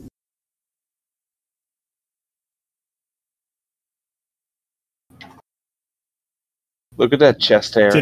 How did he notice him? What did I miss? No, he was like looking at some like You paperwork. realized the map was gone.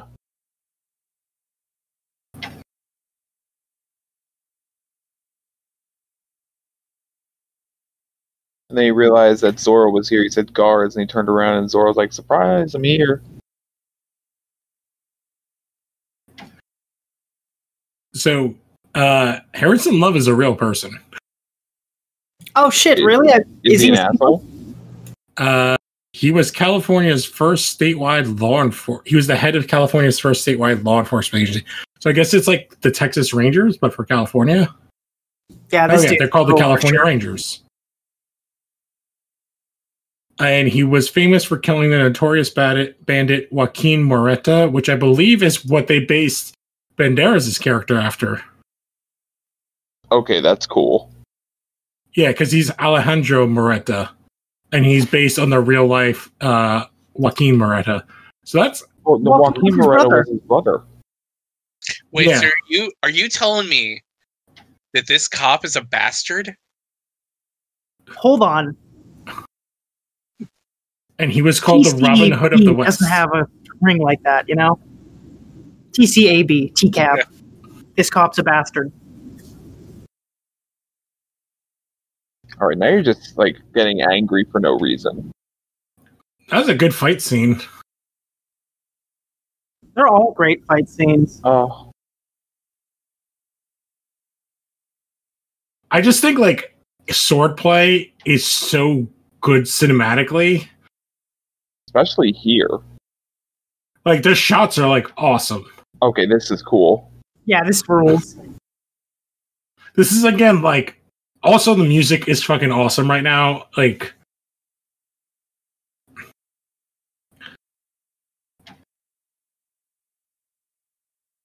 this music is very Indiana Jones to me, but like with a Spanish flair. It's James Horner did the music. Guy did the score for Titanic. Oh.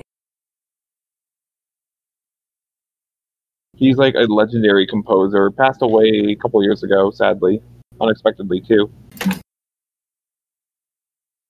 Well, his work is much appreciated because it really This elevates. sounds like a really cool table fight.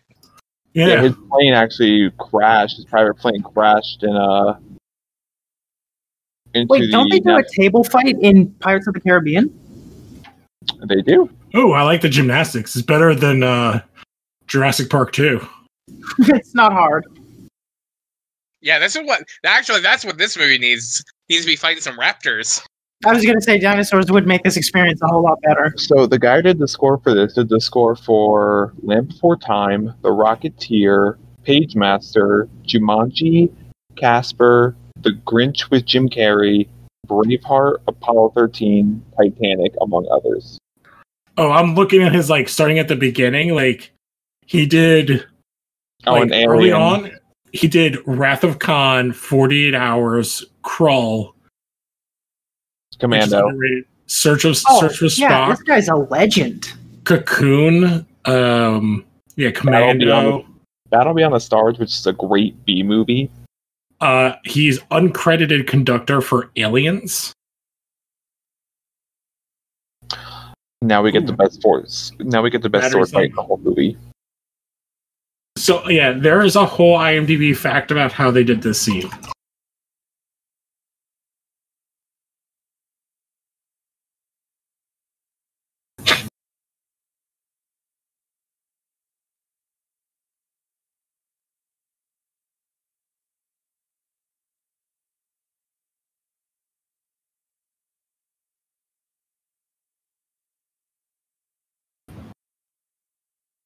See, they're having sex with the swords now.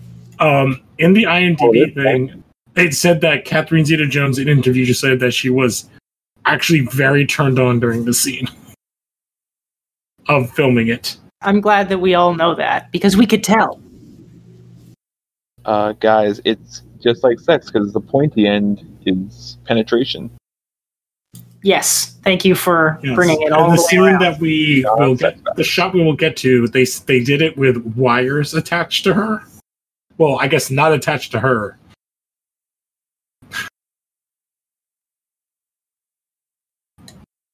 I like her big smile. Yeah, it's like good. I actually like watching this. I'm like, she could have played like a pretty good Catwoman. Like, I feel like she has like a good vibe for that. And I feel like this is a very Batman v Catwoman scene, except the roles are kind of very much is. like it's sexy fighting. This is very sexy. This This might be the sexiest movie we ever do. Yeah. Yeah, to date. Yeah, this is definitely going to be the sexiest movie. I mean, we did Cats, and that is also like ridiculous. Okay. Oh, that whole milk scene. That's sexy in all That's the horniest. Though. That's the horniest scene we'll really ever have. horny. We have yet It's to not see sexy. a movie hornier. I don't know. This is just sexy. I also kind of like the idea, although it's definitely not him, of like him Oh yeah, doing gymnastics. Although it said he did a lot of his own stunts. I don't know why, but I love the The wing cutting sounds. Yeah, the like clicking his tongue. Flourish. Oh This yeah, is the best part right here. It's the funniest part anyway. Oh, I remember this. Yeah, there's a whole the Oh whole my IMDb God. thing is that they figured this out by attaching wire system to her outfit. So like as you can see, like it obviously gets pulled down. it's classic Western though. Yeah. I feel like this movie is everything Wild Wild West wishes it could be. I feel like I was like, I don't remember the scene he's talking about, and then like 5 seconds beforehand, I was like, remember like young John Seiler watching this movie. I'm like, oh, I remember this now. Yeah.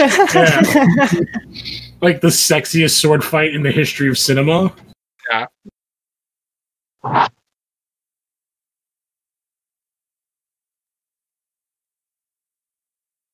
Ooh.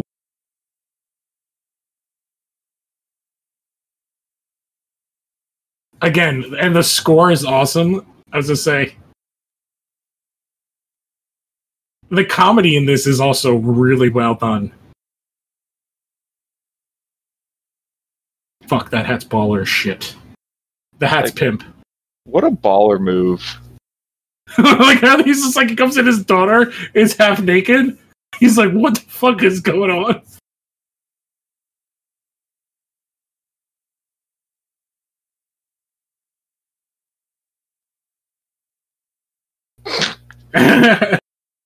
He was He's vigorous. very vigorous.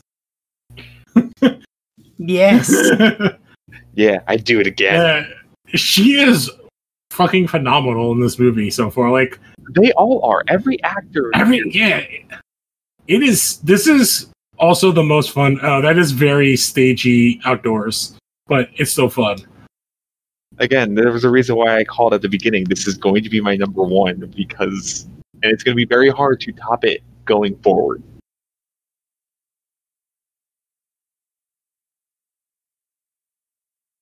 Can you imagine like a Zorro video game? Oh, it would be Assassin's Creed, except in Mexico. Yeah, or like Red Dead, but just all Mexico. I was gonna say I remember the horse fucking him up again. I actually really like that bit.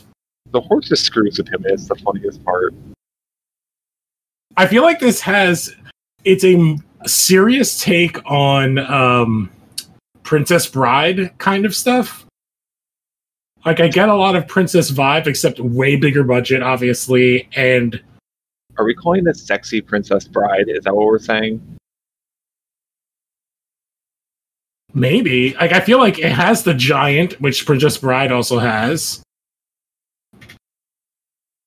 I love how they're chasing a horse that has no rider.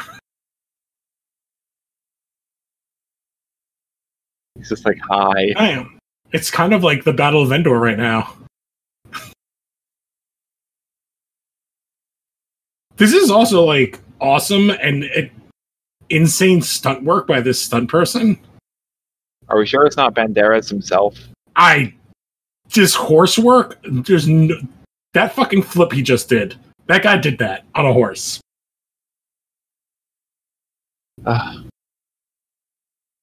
This movie's so fucking good. I fucking love this movie so much. Like, if anyone's like, oh, I love Pirates of the Caribbean, I'm gonna be like, shut the fuck up, go watch Mask of Zorro. Yeah, really. And, like, everyone is having fun, too. Like, he's riding two horses, like, 1 foot on each. He's JCVDing it with, like, a split. And he just teabagged that dude. Like, this is a very funny comedy fight scene, like, chase horse scene, isn't it? I'm having a ball with this movie. Oh. And again, someone did that. Like, that was a practical stunt. I feel like Siler and Connor are just gonna be like, oh god, here are these guys again, just gushing over and over about this movie. Go nuts, man. I keep forgetting that we're doing this and I'm just watching the movie. Yeah, I think this is one of the harder cases of us doing a commentary track for this because it's such a good movie. Because, like, at least with Hellboy, I hated it enough that I could talk endlessly about how much I hate it. I actually don't remember anything that happened in Hellboy. I'm so jealous. See, I feel like I'm that way with Artemis Fowl because that was such a... Just what a bad movie. How could you forget Josh Gad blowing sand out of his ass? No, that's like the only thing I remember. I also remember that they never leave the house. And I was like, are they never going to leave this fucking house? And guess what they do? Let me tell you about Artemis Fowl and how he's the biggest villain in the world, except for he doesn't do anything villainous, I guess. Well, I guess I could say, spoiling really quickly what we're going to do next week, because next week I feel like there's more to talk about. What are we doing again? The Lone Rocketeer? Ranger? I think Lone Ranger. I actually think it's kind of a perfect movie, because we could see, like, all these stunts are practical here, and I bet none of them are practical in Lone Ranger. I think I remember seeing it, and like Gore Verbinski is like a guy who likes the practical. I mean, Gore Verbinski also did the first Pirates movie. He did the first three Pirates movies. Yeah, the first three. But there's... Lone Ranger has problems, but there's enough there where I enjoy it, and the last 20 minutes is amazing. I have never seen it, and I'm excited to do. That's the first movie I've never seen. I remember liking the chase scene, at least.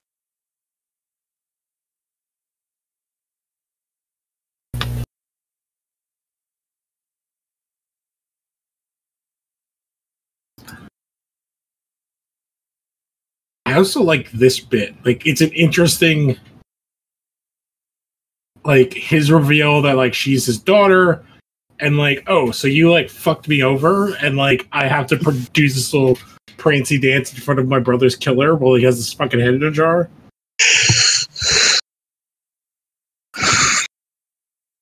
Like, you can feel the emotion. It's really cool. It's really good. I think it's like, you have this, like, a Pirates of the Caribbean type movie, but having Anthony Hopkins and Antonio Banderas, like, at the top of their game, and Catherine Zeta-Jones, like, it lifts this movie up so fucking much. Because I do think, like, Johnny Depp, whatever he is as a person, like, he has been a good actor in movies.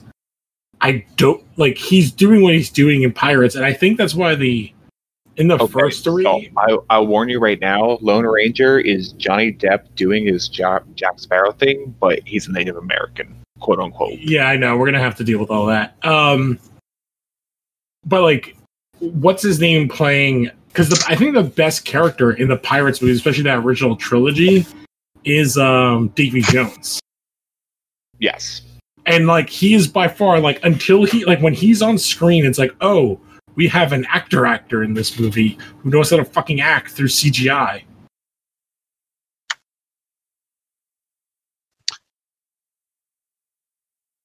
Oh, this is so cool.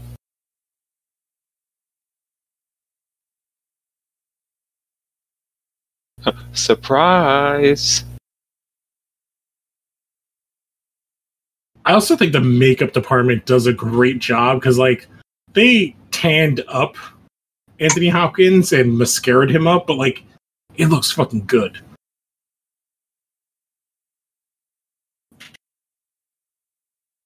Like, everyone here is acting. Stuart Wilson.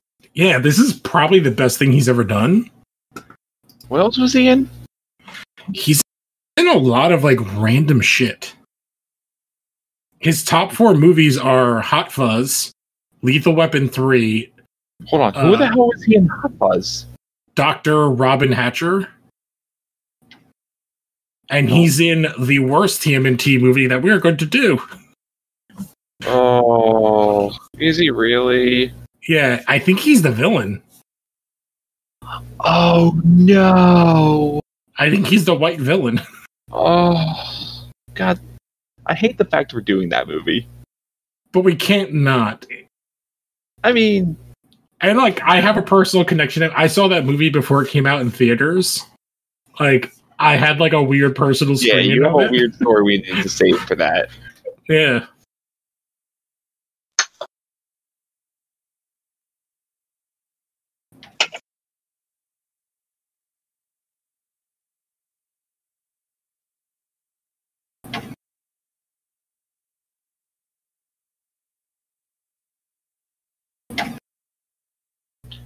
Even Anthony Hopkins' face is just like, no.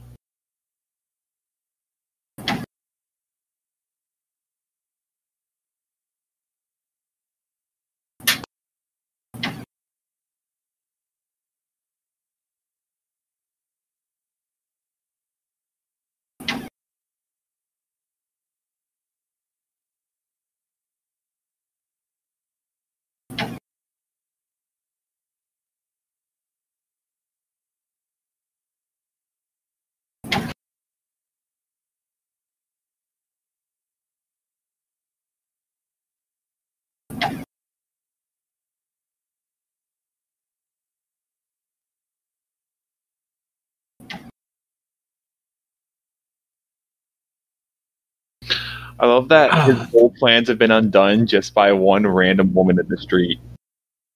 But, like, I also love that, like, in that shot, like, he, in order to prevent what happened before, throws himself at his own man.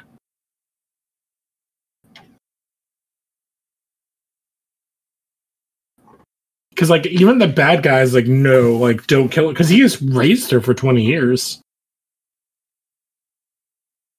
Also, like, weirdly good of Hollywood to probably age up the character from what she would be. Because I feel like at 20 years old, she'd be kind of an old maid at this time period still. Yes, I think so. For, like, aristocrat people.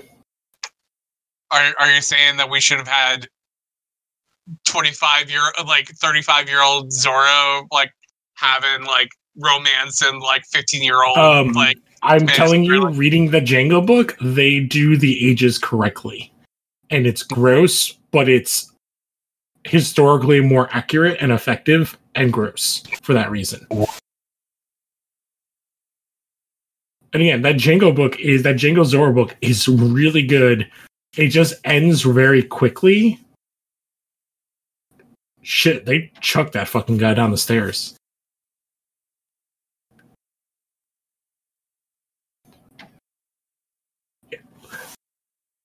I'm trying to think if I've seen a movie where, like, I've noticed such good stunt work before. John Wick? Yeah, I guess that's like a modern one, but I guess it's a little different. Like, with the horses is like another thing. But yeah, John Wick. I still have to see. I've only seen the first one. Oh, it gets so much better.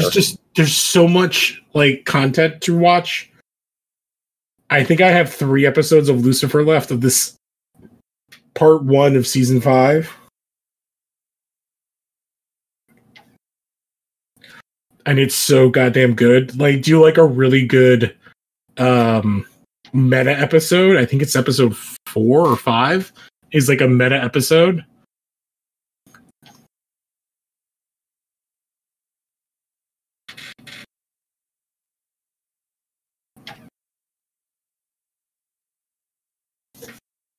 Damn, we're moving quick through this movie. The pace of this is amazing. Oh, it's nonstop, which is like awesome. We're at like an hour 52. Yeah, we still have 20 minutes left. Because basically all we have left is the big action sequence and then the like epilogue type thing. Which if I remember correctly, is a reshoot.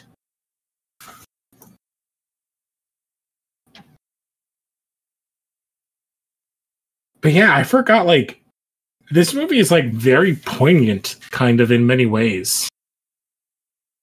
Of, like, the way it deals with, like, class and race issues. They don't put it as race, but it very much is, like... It also, I'm not also going to, like, pretend like I'm, like, someone who also knows a whole lot about Spanish history. But, like, I kind of feel like also they touch upon things that they... I don't know, wouldn't do in a new remake of Zorro. Like, I mean, the idea that, like, the two ideas is a modern day or an apocalypse tale on Zorro, which neither I assume would deal with, like, the actual Mexican heritage and history and, like, the main purpose of Zorro as a character. Good, because he's not just fighting for, like, the people. He's fighting for, like, they're mostly, like, if you look, like, they're, like, the natives. I don't like. I guess the term would be like they're the indigenous people. Because if you remember Raphael's speech, it's like, oh, the Spanish did this and the Mexicans did this, and I don't know who he's necessarily referring to as the Mexicans. Also, I don't know if you could light a fuse like that with a gun, but it's still fucking awesome. But like. This is fucking brutal, this, like, shot. It's so well done. Like, conceptually to do this, and like you said, John, I don't think they would do anything like this in modern day, which is sad.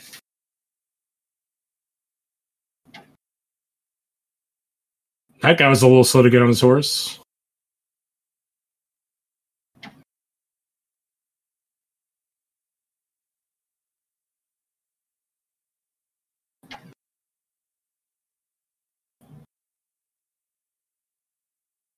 I also do like, as a like big set piece, you have a ticker, you have a timer on the clock with the fuse. So he has to do all this action. You have the gold being taken away, and the fuse going to kill all of the workers. It's like a ton of moving parts, but they're doing a very good job of showing you everything.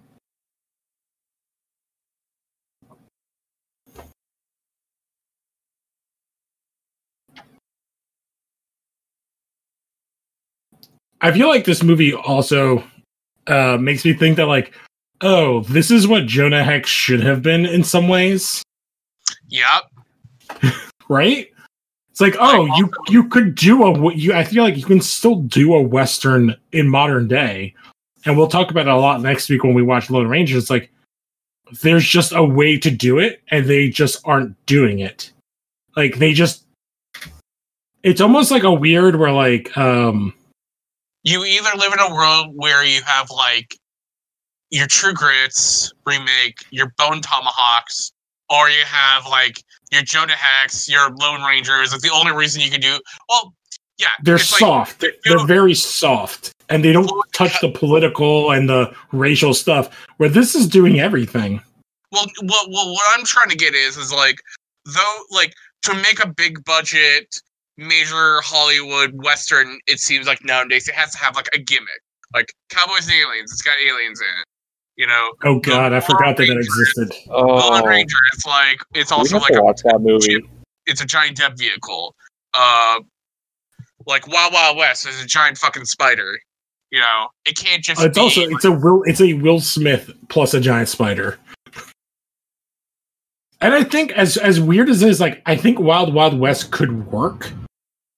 It just because of who did that movie is why it doesn't work. I mean, I think like Wild Wild West is like cancerous in its bones. Like I don't think there's anything that could have. The best thing about that movie is the song, and the song has nothing to do with the movie. Well, I mean, like, doing, like, a Western two-hander, I think, works. Like, I think you could do it. Nothing about that movie works. Yeah. That's what I mean. Like, conceptually. And again, it's like, there's, like, lots of, like, weird gadgets, and, like their gadgets are not, they are built into the scenery. I do also think... Are we going to have to watch Cowboys and Aliens at some point? No. No, I'm not watching it. I also want to say this... I've never seen that movie. I never want to see that movie. This movie, or I mean, this duel right now, with the music, it has Spanish music, but it's very samurai. Like, with the way that they're playing it. I was going to say Clint Eastwood. Well, and Clint Eastwood would be them stealing like from Kurosawa. Yeah. But I think you're right. Like, it's very... like that 60s, 70s Western, which is a direct rip of like 50s Kurosawa. Which would be another thing I would love to do, which would be to watch like, Jimbo and Fistful of Dollars. Oh yeah, totally. Like, it's kind of like also like unfortunate that we've seen at this point that Catherine Zeta-Jones is like a really good sword fighter in her own right. And it's like a shame that she's like not like a third party of this fight. Like fighting someone else. There's no other women in this movie. Yeah. But like thematically and story wise, there is no one like her battle is against like her what she was raised with. Because it's like he's fighting the guy who killed his brother. And De La Vega's fighting the man who killed his wife and stole his daughter. There's nothing built into the script for Zeta-Jones to do, but to, like, kind of face what's happening around her. But she's also not a damsel in distress, which I think is, as of right now, is, like, a plus for a movie at this time period. I miss, like, old school explosions and action movies. But, like, I love that we have, like, these dueling fights.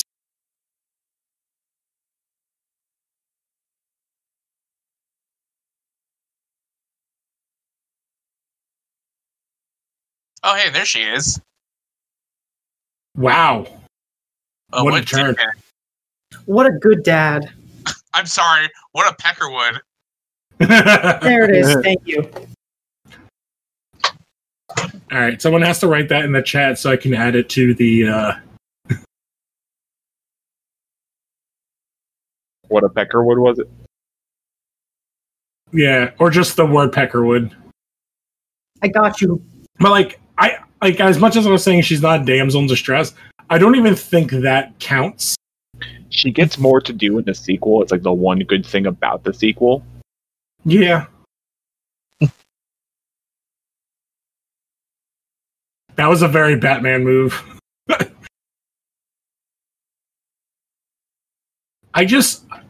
Maybe it's like some weird, but like, as goofy as the concept of sword fighting and like fencing, it's so gorgeous on screen.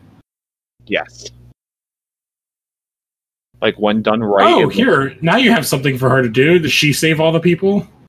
And just leaves her father... I forgot about that. Like, that actually makes sense of, like, having her be the kind of young...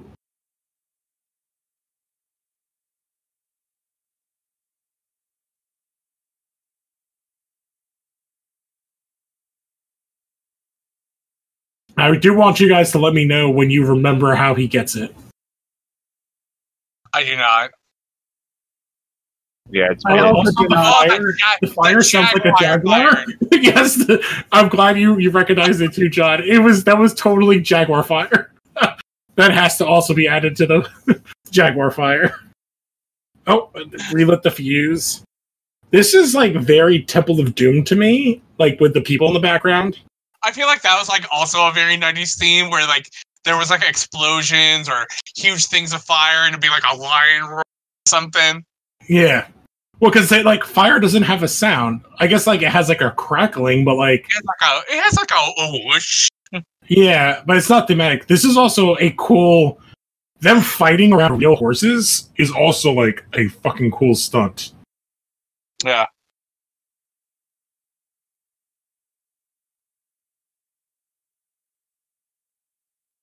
Fuck, that was hardcore. That thing was to say. Hey, that rope chaining came into handy.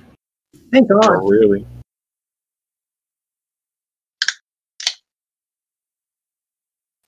I'm guessing that was Siler cracking one open. Yeah. Sorry. No, it's fine. It's just funny. I've had a couple too. Oh. Ooh. Now I kind of remember this. That's not the part I remember, and maybe I'm misremembering.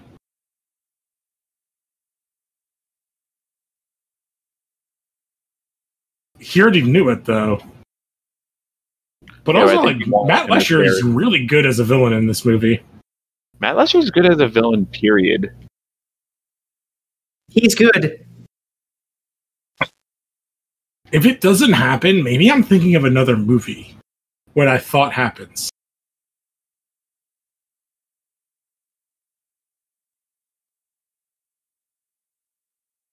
Oh, this is... I remember this part now. This is such good, like, thematic death. Like, the kind of slowly...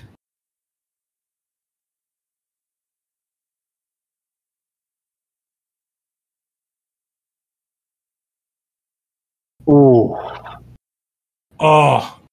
Okay, so I remembered this death very wrong. Yes, I think you All right, did. so what I remembered, where I thought I remembered, was that he gets two swords in his eyes. And I don't know what movie I am thinking of that someone gets... Oh, because we just watched fucking Green Hornet, and that's what happens to him at the end. I feel like that happens in another movie. Hey, can you quit like doing like sex eyes and like let us out already? Guys, you can fuck later. Come on. I realize you're horny, but please, we're gonna die. Also, it probably would take less time if you just, like, stop the fuses. But then it wouldn't look as cool. Yeah! That is a big, real explosion. They Jaguar really made that fire. go boom. God bless I'm them guessing for it. that's a miniature with, like, a bunch of... Hey, Jaguar sounds. Yeah! But, like, that looked awesome. Because, like, oh yeah, a lot of that falling would look CGI, but, like, I like that stuff. That looked fucking cool. So when it comes up, I'm going to tell you guys what I learned was reshoots.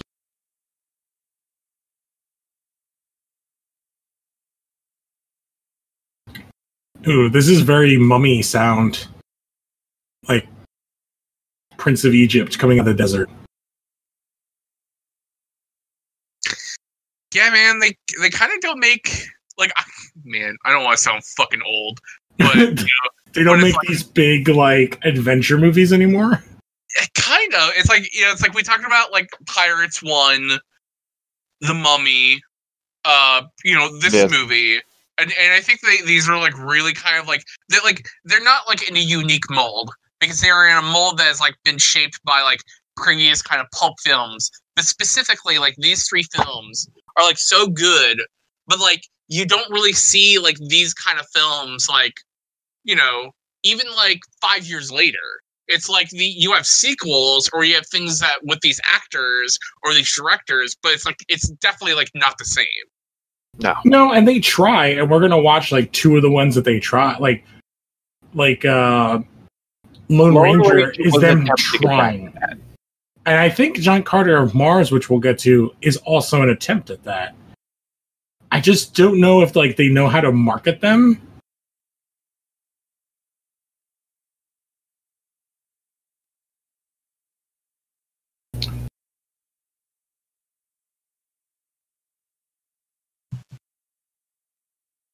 Do you want to have sex near my dad's corpse? Oh, did that bullet do a number on him? Okay, so I will explain to you. So in the I heard about this. Yeah. this is the original ending, where it ends kind of like here. The next, when we get to it, the next thing is the reshoots because of what do you call it, test audiences not liking it, the ending.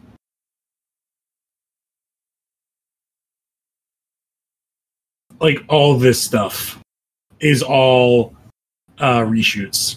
Oh, I couldn't imagine the movie ending with like the death of him, and they just go to black. Yeah, that was the original ending. Oh, I feel like that's like very not in the spirit of the rest of this film. This kid, 10 years later, becomes a dick to his dad. Yeah, because the whole thing was like people were like, "Oh, we don't like that." Like Catherine Zeta-Jones' character ends with her dad dying in her arms, like, and that's the end of the movie. Yeah, So can't you give her like a baby to take care of or something? Well, it's. I do like that it's mirroring the beginning of the story, him telling. Oh no, yeah, it's thematically like it makes sense. Yes. It's also just like Antonio Banderas is like 30, so he can actually move around and shit. He's being like a dorky goofball.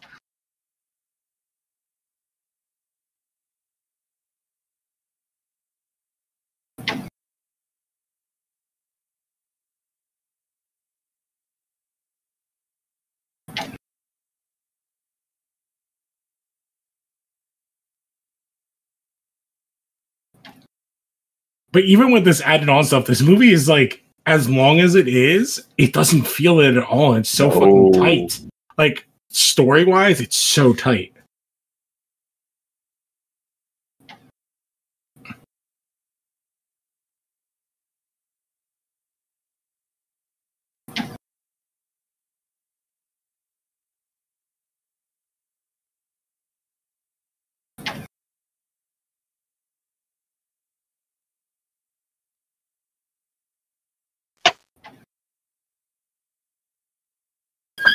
It's like, oh, even though they had a baby, it's still super sexy.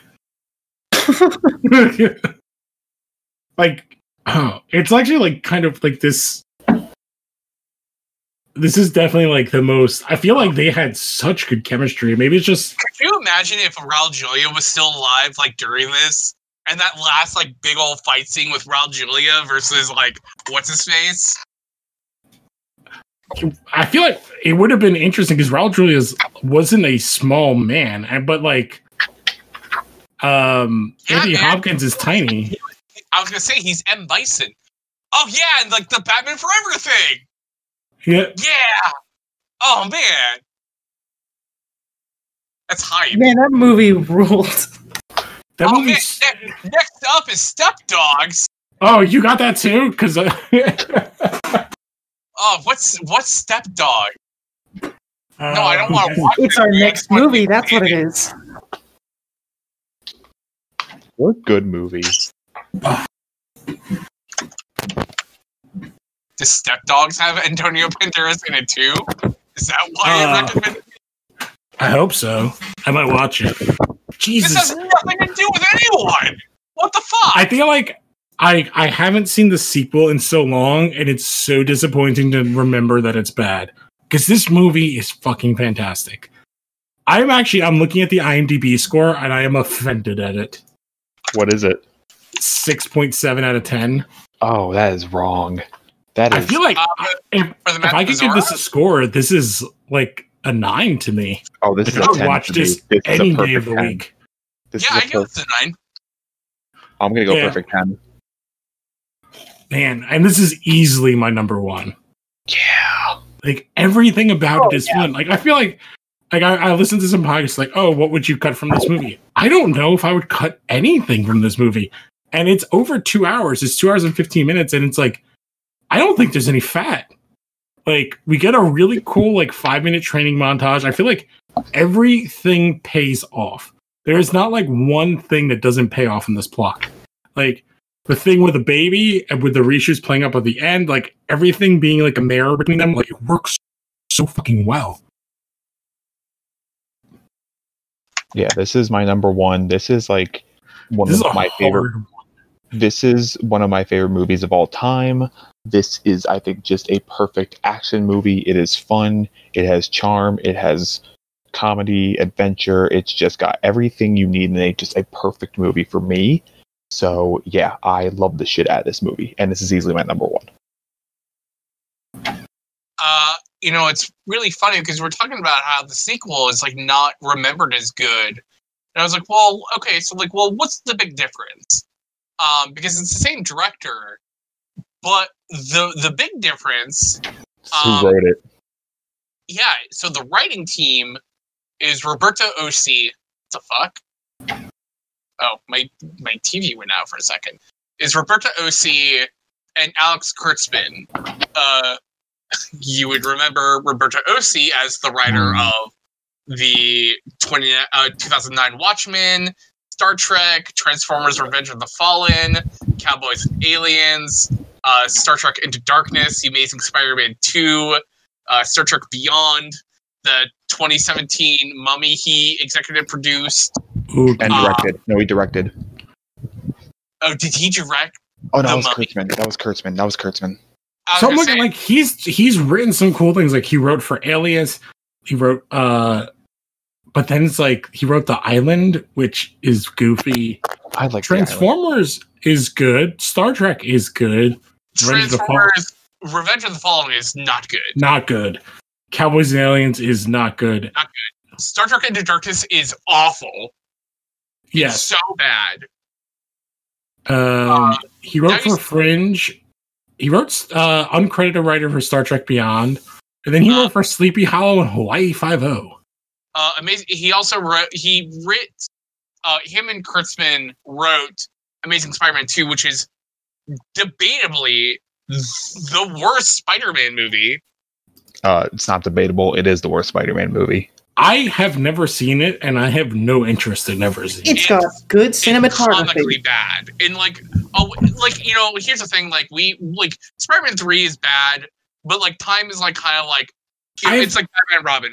I rewatched it last year, because last year was when Far From Home came out, right? Yes. Yes. So we rewatched all three Spider-Man for that feels like a lifetime ago, but yes. Yeah, for the podcast. And Spider-Man 3 is not bad. It just needs the entire Venom plot cut from the movie, and then it's a good movie. The Venom plot drags that whole fucking movie down. I will admit that the Parker dance scene down the street is good. It's better in retrospect, because it's definitely in retrospect, it's oh, this is being played for comedy. And when I was a kid watching it, I was like, this is fucking ridiculous. And Harry Osborn eating pie is great. So good. Yeah, it's a comedy. Everybody's playing a 10. It's just the whole Topher Grace Venom thing is so bad. And it's so unnecessary. But to basically kind of get back to the point is that, I forget the writers that we brought up, for the original Zorro film, completely are not here for it, and then the team that we have for the Legend of Zorro basically are the duo writing team for most of the big budget action films of the next decade. It's your Watchmen's, your Transformers, your Star Treks, your Spider-Mans, and it's woof. It's these people. Okay, so I will look. Roberto Ossi, looking at his Wikipedia, he's a supporter of 9/11 Truth Movement. So fuck that guy.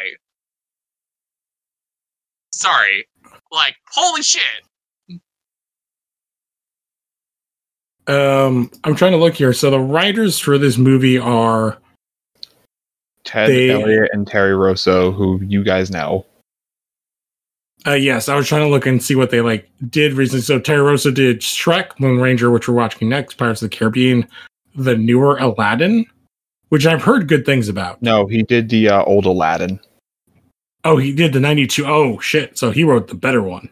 He wrote The Better Aladdin. He came up with the story for Godzilla. He wrote Small Soldiers. He wrote The Road to El Dorado. Oh shit! He wrote National Treasure Book of Secrets. Road to El Dorado is so good. And he also did uncredited right on National Treasure 1. Which, by the way, like yeah. I was actually going to say that there's like a lot of like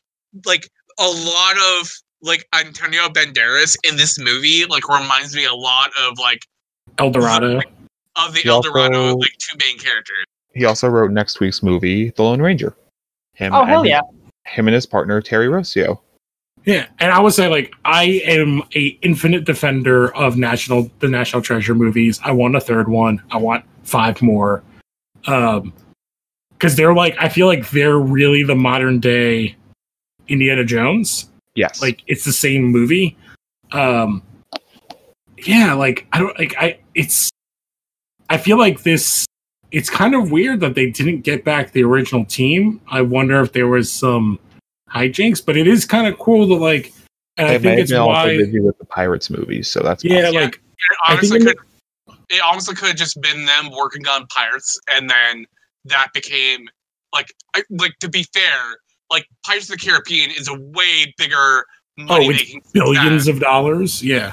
And so it was like one of those things where it's like, okay, like, well, do we go back to doing The Legend of Zorro, like, you know, like 8 years later, or do we do like Pirates of the Caribbean like right afterwards for a bigger payday?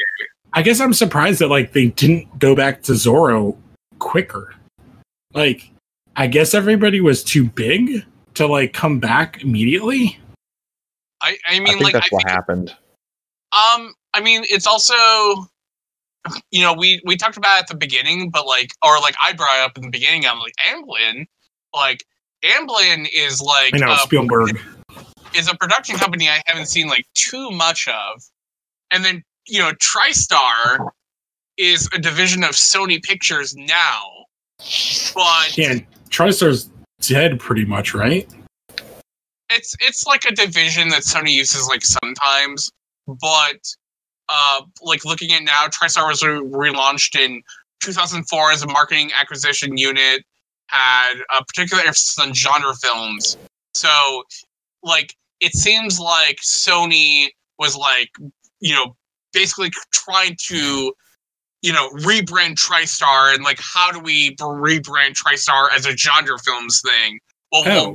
Well, we have like this big success we had like, you know, a couple of years ago in Zorro. They've put a bunch of big movies on their TriStar recently because of like Beautiful Day in the Neighborhood, Baby Driver, All the Money in the World. There's a bunch of stuff and a bunch of bad stuff too.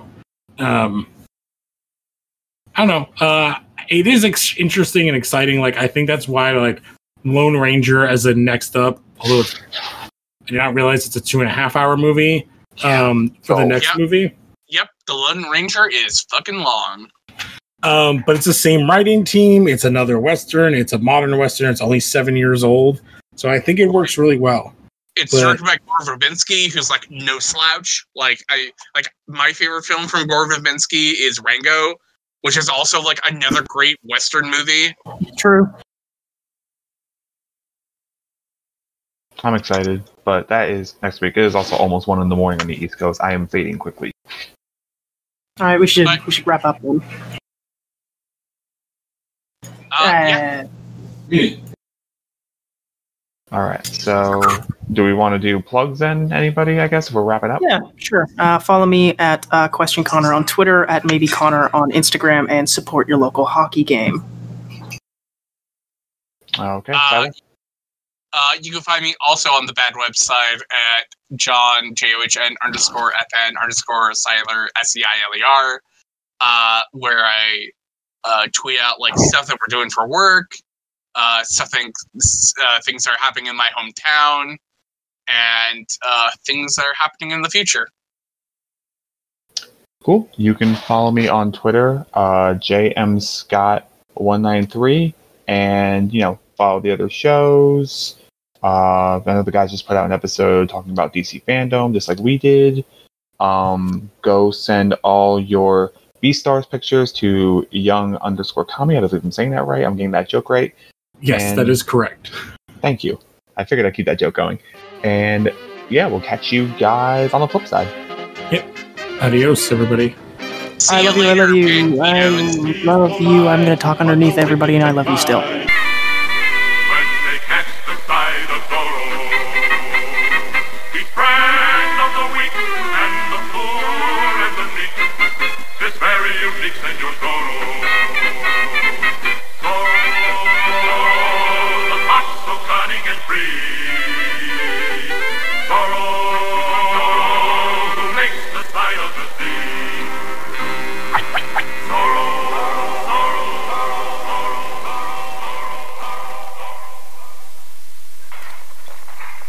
over the hill to the governor's mansion. I said over the hill to the governor's mansion. Sobre la colina, a la casa del gobernador. You really have to work on your